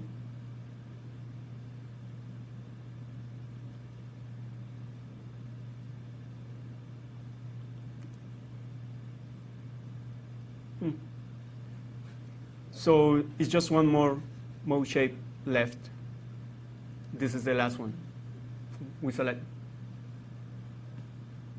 Okay. All right. So this is how you can extract the frequencies for your solid model and extract the mode shapes. So all the information are here. You already saw how to animate. You can do it from the toolbox area, or you just can go to the menu toolbar and select harmonic. Both ways you will get it. You can create a video. And you can create a video and export it if you want to do it. Okay. So I think I end the presentation at this point. Thank you so much.